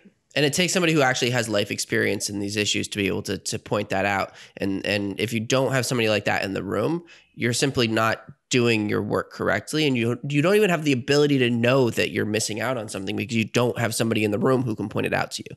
Right. Yeah. I mean, and that's just about like catching the problems, right? But there's also like the things that you study and, the questions that you ask. And I think, and I mean, you should check me on this because I haven't checked this recently, but people have done studies about like various like increasing diversities of groups and like the type of results those groups put out. And it's generally considered to be true that the more diverse backgrounds your group has, like the more success that you have with any given problem, because you have different perspectives. Like you think about things differently. You can see. Wait, that's actual research that's been done? People have done this research. I've seen like, this is why I don't want to cite this because I don't know the article, but I've seen like the cover of Nature that had some people with a canoe. I don't remember the study, but I have like an image in my brain, so I'll find it. I need to look into that. Yeah, I need to look into that. That's amazing because I have a larger theory in general that diversity is important. Like just not even looking at human beings, but when you look at for example, diversity within populations. Whenever any population becomes too homogenous, it loses its ability to kind of discover new things and to be able to progress. And you end up stagnating. And diversity, just from a general perspective, is what gives you these like trial and error things on the edges where it's like people are learning new things here and they're trying new things there. And then you can kind of integrate that into the larger experience that everybody has if you're able to have people branching out in different ways. And as soon as you make things homogenous, you end up limiting the system as a whole from its ability to kind of discover the best ways to, engage with the world. And I'd love to see research that kind of shows that that's true, because it's something I kind of feel innately, but it's not necessarily something that everybody feels innately. So I mean, genetically speaking, it's certainly the case, right? 100%. You need a level of diversity within a population for evolution to occur. If you have a homogeneous population, you need things to go wrong, you need things to go right, you need changes, and a big thing. Do you know what the number is? What number? When it comes to a human population, like let's say you're going to take a group of humans and send them off into space. How many people do you need for them to be able to survive long-term and have genetic diversity? I have no idea, but I think that would very much depend on the initial diversity of the population you sent. If you sent 5 white people, I think you'd have some problems. Right? But are we talking like 1,000 people, like 500? Do we know? I mean, you don't need that many, obviously. I think there's some theories to suggest that like the initial founding of the Americas could have been a population of less than 20. I mean, you can found a population, but you know, Native Americans are one of the most genetically similar populations on the planet. Yeah, that's right. To settle out of Africa. So it sort of depends on the diversity that you want. You start with what's sort of called standing variation, and the amount of standing variation is going to determine how quickly you can change. So something we talk about in genetics is that you can adapt much faster if you have more standing variation in your population. So imagine like, this isn't really true, John, because unfortunately you and me probably share a lot of genetic diversity because we are both white people. But I mean, imagine the three of us have a fair bit of genetic diversity.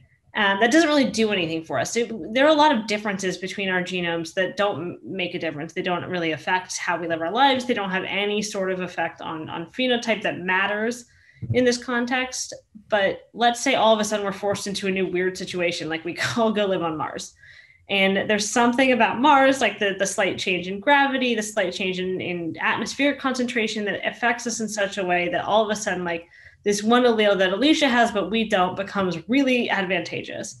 Then, you know, let's assume that now we're a much larger population and, you know, half of those people have the allele that Alicia has, but half of them don't. Having that already there makes us able to evolve a lot faster, because like the sort of traditional way we think about evolution is you go over many generations, then at some point, some mutation happens. And it's lucky and it happens to be in that right place, but you have to go through so many goddamn generations, and humans live a long time. And so like the odds of like populations surviving that are small, if you have to wait for that to happen, are pretty low, depending on how strong the pressure is. So obviously you're going to do better as a small population if you have a good amount of standing variation, so that at least somebody is going to maybe have something that's useful in that context. That makes sense. So yeah, certainly genetically that's true, and you can sort of generalize it and make the claim that, yeah, like you can imagine in people that would be true too. Like if you have enough diversity of perspectives and all of a sudden we're thrown into a new situation, like, oh, I don't know, if fucking dictatorship happens to America, which, oh, imagine that could happen, then having a diversity of opinions could be extremely useful. Right. So, and that's what we're talking, like from a general perspective here. Like diversity is important in order to enable a system or a grouping of organisms to be able to survive changes in environment, or to be able to thrive in conditions that you can't predict. Yeah, the more diversity you have, as the conditions change, the more likely you're going to be able to have some subset of your larger group that's able to handle that. Yeah, and there have been theories of human evolution that suggest that was sort of the reason that humans were able to survive and thrive, because we're not very good predators. Like if you think of us sort of innately as like an animal, there's not really a lot we bring to the table. Like especially if you look at other primates, we're much weaker than most other great apes. And yet we've somehow kicked all their asses. We really can't survive without clothing and things like this in most environments. But the thing that we have that they don't is very large and complex brains and complex societies and complex diversity people and opinions and you know, ways of doing things. And so there's a thought that like humans evolved in this rapidly changing landscape. There was a lot more volcanic activity at the time. There was a lot of things, you know, ice ages, a lot of things were changing. And so the ability to sort of adapt from sort of just like a mental level, or just being able to change and rapidly, humans populate some of the most diverse environments on the planet. Like most animal populations don't do that. Especially given how like closely related we are. We're not like separate populations of humans living in the Arctic and the, you know, the islands of the Caribbean. Like we are really similar. Right. And so we have this sort of, you know, ability of mind, of ideas, of cultural development that allow us to do this. And, you know, that's maybe why we've become the dominant, you know, at least mammal on the planet. So what you're trying to say is that humans are pretty awesome. Is that what I'm hearing? Yeah, we also kind of fucking suck sometimes, but like what I'm trying to say is that we really need to try hard to preserve the diversity of ideas, of people, of thoughts, of creeds, of everything. Yeah. Because otherwise we're fucked. I mean, we're kind of probably fucked anyways, but that's just my millennial negativity talking. So, so I wanted to ask you, both coming from an anthropology background and also coming from like a biology and geneticist background, what is your opinion on gender?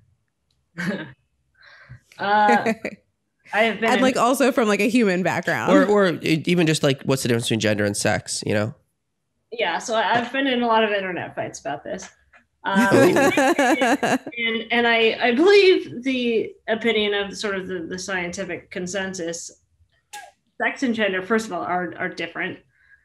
Sex, and a term that we sort of used to use a lot and bandy about, was biological sex. We don't use that as much anymore. We use defined at birth. That tends to refer to sort of the way that we categorize sex generally. That also can be a little bit complicated. Mostly people think about that as like, you know, a baby's born, we look at their genitalia and we decide boy, girl, and that's your sex assigned at birth. Obviously, genetically speaking, that can be a bit more complicated. There's a lot of various ways your genetics can alter that. For example, like, so one of the weird things about sex is that genetically, the parts of the X and Y chromosome, well, the X chromosome that define sex and the Y chromosome. So, okay, rolling back, the X and Y chromosome, right? They have to recombine. Every chromosome in your cell has to recombine in order for cells to divide. You've probably heard about like mitosis, meiosis, right? In like grade school, and haven't really thought about it since, which is understandable. Not something that you would ever think about. But all the chromosomes sort of do this little dance where they line up, they do some recombination, and they divide from meiosis, right? The thing is all the other chromosomes are identical copies of each other, right? You have 2 1 chromosomes, 2 2s, 2 3s, whatever, all the way down the line. The X and Y, I don't know if you've ever seen like a karyotype where they visualize all the chromosomes. The Y is like the smallest goddamn thing. And it's like, it is actually falling apart. Like the Y chromosome is slowly degrading because it doesn't really recombine. Like most of it doesn't do anything. There's very few genes on it. It's the smallest, littlest, tiniest chromosome. The X chromosome is goddamn huge. It does a ton of work because everyone has to have one. You can't survive without an X chromosome, right? Men have an X and a Y.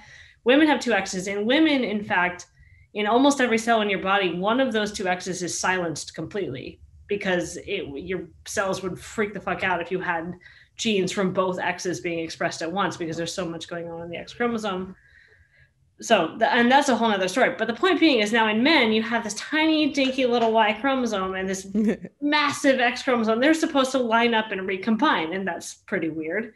And the way that they know to recombine is that the very top edges of them are pretty similar to each other. And so those 2 little top, the X chromosome like fully folds in half to like recombine with the Y. And so those edges that actually recombine with each other are called pseudo-autosomal regions because they sort of resemble the rest of the chromosomes because they recombine. What is very close to the pseudo-autosomal regions is a gene called SRY, and that determines like basically the entire pathway that leads to external male genitalia. And because it's so close to that crossover region, there's actually like a insignificant chance that can occasionally cross over onto the X. So you can have XX chromosomes and have external male genitalia. So how people want to define sex is even sort of a little bit confusing. You're going to be like, oh, well, it's your chromosomes. Right. Or you're going to be like, oh, it's whether or not you have a dick, which, a lot of people seem to sort of ignore the female genitalia. It's really all down to do you have a penis or not. Men are very focused on penises, I've found. Surprisingly so. Yeah, it's weird. I mean, they're kind of cool. I suppose, as someone you don't see women as someone who's played with a strap-on plenty, yeah, it's great to have a dick, but like, it's not a requirement. It's definitely not overrated. Just anyway, it might be overrated. It's a little overrated. In any case, the point of this sort of elongated, weird story is that, like, even if you think about just how we define sort of sex assigned at birth, that is not a sort of a distinct binary. You can very easily have these sort of complicated situations where like your external, how we define sex and sort of internal chromosomal ways we define sex differ. And that just sort of ramps up extremely when you get into things like gender, which is not something that is biologically defined in any way. It is something that is sort of culturally defined, personally defined. And that is sort of how you perceive your external presentation of gender to society. And that's going to be based to large part like how society defines gender around you, and how you understand gender and sex within yourself. And that's going to be a very personal choice, obviously. But point being is that even if you want to like get angry and aggro and talk about like, oh, well, science says there's only boys and girls, science does not say that. Science that, like everything else, gender and sex and all of it exists along a spectrum, and people need to really get off the internet is my conclusion. That was the most perfect answer to that question. Like, especially like from a science perspective, because it's like, oh, well, yeah. I love how a lot of people say, oh, in nature, like homosexuality doesn't exist in nature. It does. I love how people say that like multiple genders don't exist in nature. They do. So like even within just like humanity itself, multiple genders exist both on a chromosomal. Yeah, that's right. Yeah, level and like biological level and like a presentation level. So like there are multiple levels of gender in your expression of them, both through like your societal expression of them and like just fucking your chromosomes saying yeah, I mean, and you can say that like in various, in humans or in animals or whatever, like that population that sort of defies the way that we like to binarize things is small, but that doesn't really matter, because what you can also think of is that there's probably a lot of bleed in from the sides. It's not like there's two fucking like boxes and then there's a few people that sort of scatter themselves into the middle. That's just not how biology works. Like look at any trait. Like things don't humans are particularly good at making patterns, and it's probably helped us to evolve and survive, but we really like to box things in ways that don't always make a lot of sense. And we've done this with how we sort of understand race too, which is also culturally defined and is not consistent from place to place. But it's weird because you can imagine other ways we could have done it. And it, we could have done it based on weird bits of eye color, like all blue-eyed people are in one race, or we could have done it based on blood group, a bit harder to define, but we could have done that. And like all O group people are, there's just random and arbitrary ways that you could choose to group people. And in America, we group people in very odd ways because we group it based on sort of a bizarre understanding of like slight differentiations in skin color, and just say everyone who's not a fucking ghost goes into this box. But that matters too, because that becomes a lived experience once we create this culture. And the same thing is true for gender, right? Like it doesn't matter if we're wrong in how we define femininity, which I think we are, but because our culture understands what it means to be a woman in that way, that's going to change how people like choose to like align themselves in things. And I mean, I think there's probably a reason why we see a lot more bisexual women than men, for one example. And I think that's probably because it is a lot more culturally acceptable for women to be more in the middle of that spectrum and be more exploratory than it is for men to be. Men are sort of, in my opinion, forced to sort of sit in binary bins a lot more. They're either gay or straight. And even when they're bisexual, they're labeled as gay. Yeah. I mean, and women who are bisexual are typically labeled as straight, but we're given a little more leeway, I think. It's like straight, but like you occasionally kiss girls. But like if you're bi, it's like, are you bi though? Are you actually bi? Do you really like women? Or do you just like to kiss girls sometimes at the bar? Remember when you could like kiss girls at the bar and not have to worry about dying? Could kiss one at a bar? Oh my God. Remember bars? Oh my God. Plug in my computer because I just realized I didn't do that because I got too excited to talk to you, and now I have 2% battery. Oh no. Bars are thriving in New York. Yeah, but like New York is an unusual situation. And also like bar culture. Once it gets cold. Like original bar culture where you would just like be kind of like hanging out with a bunch of strangers and interacting with strangers. That doesn't exist. Right. Like you can go to a bar, but you're at a table with the people that you went with, and you're like not interacting with anybody else, ideally. Yeah. Hopefully. Is it fair to say that sex is referring to kind of like the biology and gender is referring to the psychology? I wouldn't phrase it that way. I mean, I think you're getting... What's wrong about that phrasing? Okay. Well, saying sex is referring to biology is a little weird because it sort of implies that like, because usually when people say sex, they're going to say like male or female, right? They're going to follow that up with one of those two. But you've explained how the biology doesn't necessarily have to be binary. I understand that, but I also explained how like culture sort of defines how things are, and it doesn't matter if that's true or not. It still affects people's lived experiences, right? So if people are going to follow up sex with biology and then with male or female, that sort of reinforces the notion that biological sex is a thing, it's a binary thing, and it is sort of a permanent thing that is defined by your biology and you can't change it, and that's what it is. And I think that can be a harmful claim. And I know that like we can understand that differently. And so like maybe for us, we can think about it that way and that would be okay. But I think sort of, I mean, and like I said, as a geneticist, as a biologist, we have to think really carefully about how you communicate ideas to everyone else, because people are going to take that differently. Right. So I would say, you know, the difference to me is there is sex assigned at birth, and that is sort of based on sort of the cultural understanding of how we just put, you know, MRF on a birth certificate.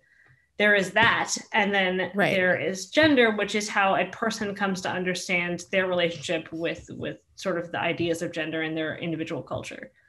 And I don't know that you can make a claim about that until a person is like an adult enough person to be a person and have ideas about that. Right. And I don't necessarily say that that's psychology either, because to me, psychology also implies something a little bit innate. And maybe that's just my misunderstanding of the term psychology. But I think, you know, gender is very much comes from like an interaction with the culture and an understanding of yourself and how you feel that you fit into a given cultural context. Right. That makes sense. But psychology to me is also a dangerous term when we talk about gender, especially gender diversity, because, you know, there's a long and storied history of psychologists defining anything outside of the norm as being an actual disorder. I mean, it was extremely recently that being gay at all was not defined as what was the term? There was a term for it. There was like a psychological, clinical, like term for being gay. It depended on whether you were a male who was gay or a female who was gay, because a female who was gay had, what was it? Not lesbos. It's Sappho, right? You were like had sapphic tendencies. Nice. And which I kind of love would to be like, I'll keep that. I mean, I'm about that life, but like you would be lobotomized for it. So I mean, you'd mostly be lobotomized for being a woman who thought too much back in the day. So oh my God, you had emotions, you spoke back to your husband, lobotomy. Or what was the other treatment for it? The other treatment was they masturbated you. What was that? Oh yeah, the lobotomy. Those were the good days, right? Those were the good days. That was because you had quote unquote wandering uterus. Wandering uterus is my hysteria. Yeah, or hysteria. Hysteria. Yeah. I love it. Like the treatment for hysteria is freaking masturbation. Well, it wasn't even masturbation. It was actually like or electrocution. Yeah, like electrocution. Lobotomy, or all things that you love. Maybe not lobotomy, but I mean, I do love myself some electricity. But like stimulating the clitoris, which was also really interesting because that's how the first vibrator was invented. Of course. And it's a cure for hysteria. I know, but like it is not lost on me that the Hitachi magic wand looks distinctly similar to the very first vibrator. I mean, they got it when you got it right. When you got it right, you got it right. And like Hitachi was like, this is a back massager. And everyone was like, sure, Jan, sure.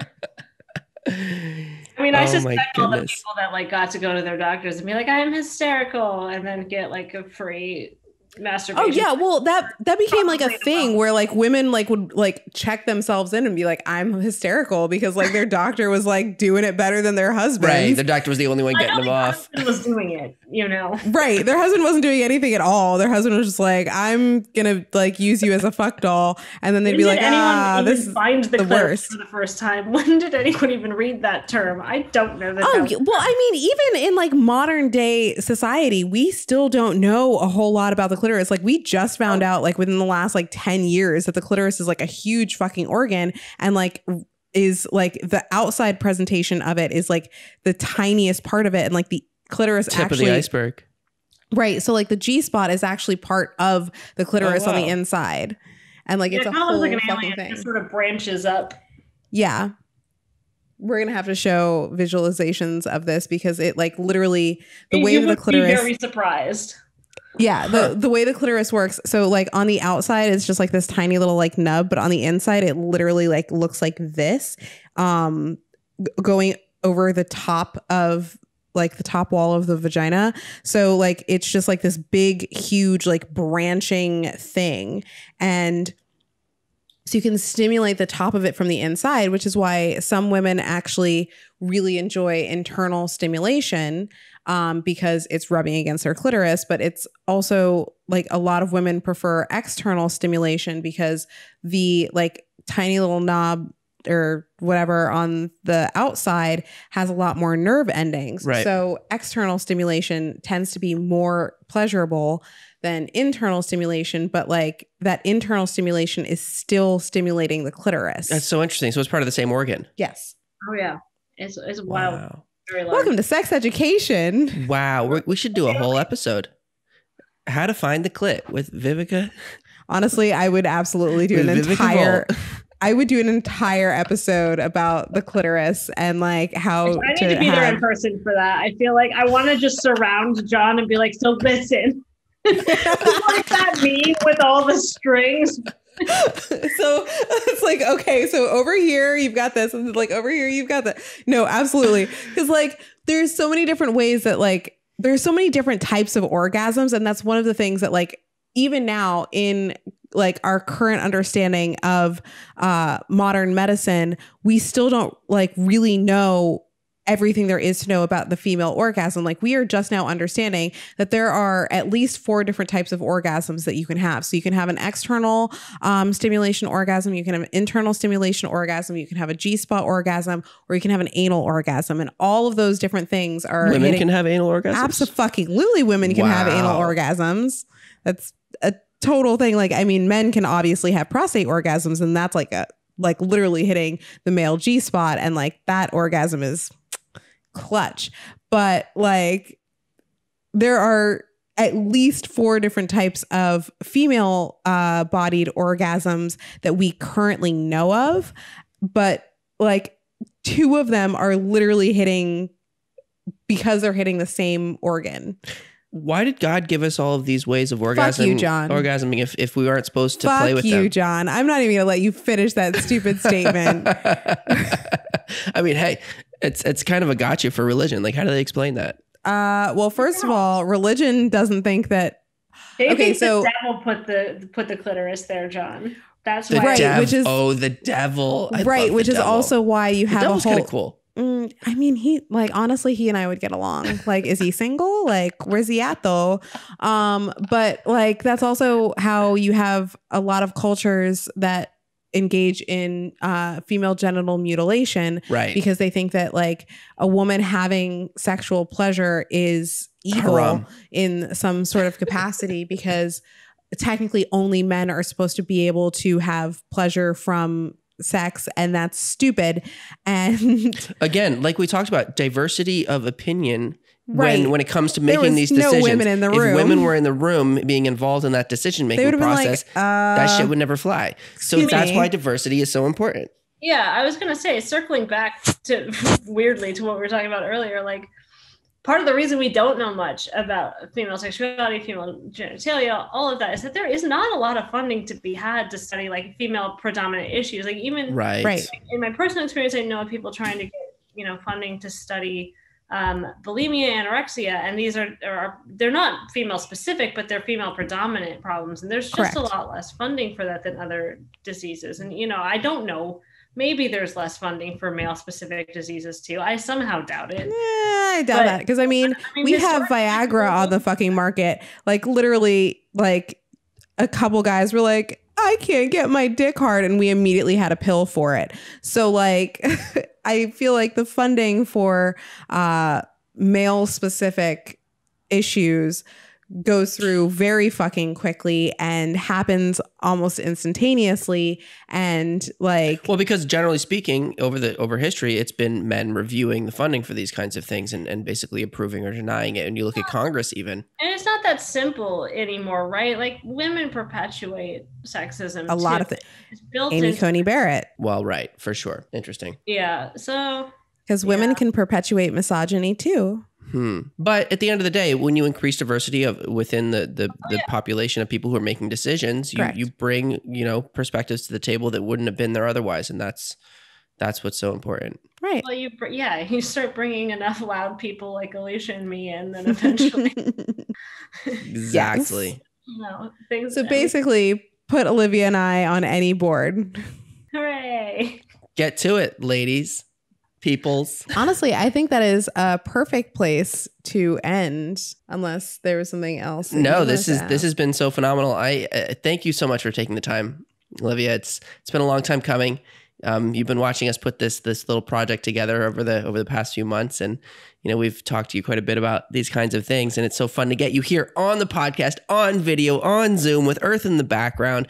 We're still in the middle of a pandemic, but no, I mean, these are the kinds of issues we need to be talking about. We need to be elevating. We need to be finding ways to, expose people to this kind of thinking and just, advancing the conversation so that more people are thinking about these kinds of issues and understanding them so that we can move forward as a society. And it's people like you who are doing the actual work, doing the research in there on the ground level that can share a perspective that we need to hear more of. So we really, really appreciate you taking the time. Well, people like me don't really mean a lot without people like you actually spreading the word around to people who listen to you, because people don't tend to talk to scientists, and we're not very good at talking to people. So thank you very much for having me. Absolutely. And obviously, you're going to be our go-to scientist whenever we have questions that are science related. Even if it's not in your field, deal with it. We're going to be calling you and be like, so Dr. Gray, we need to talk about a very particular topic. Perfect. Then I'll learn other things and I'll get out of my fucking tiny bubble. That's the part. Love it. And you're going to come back to New York and do it in person. Yes. That's a must. We're going to force you to. If we have to buy you a ticket, we'll get you in. No, you're moving here. I'm obviously moving there the second I get. Yes, exactly. Good. We look forward to it. Let her finish her PhD. We're going to let her finish. This motherfucker. But then we're kidnapping her. I will accept this. Cool. Well, we look forward to that. Absolutely. So thank you again. And we look forward to talking to you in the next one. If anybody's interested in checking out your research, your work, do you have anything online that's worth taking a look at? I don't right now, but I will absolutely do what I do and you can put it out there. Cool. Sounds good. Perfect. Awesome. Well, thanks again, Liv. Thanks for checking out this clip from our show. To watch more clips or full episodes, click on our profile below. If you want to stay up to date on all of our new episodes and videos, click subscribe. And if you have any ideas for future guests or topics that you would like to see us cover on the show, leave us a message in the comments or connect with us on any of our social media channels at Funtime Program or on our website at funtimeprogram.com. We'll see you in the next one. Bye-bye.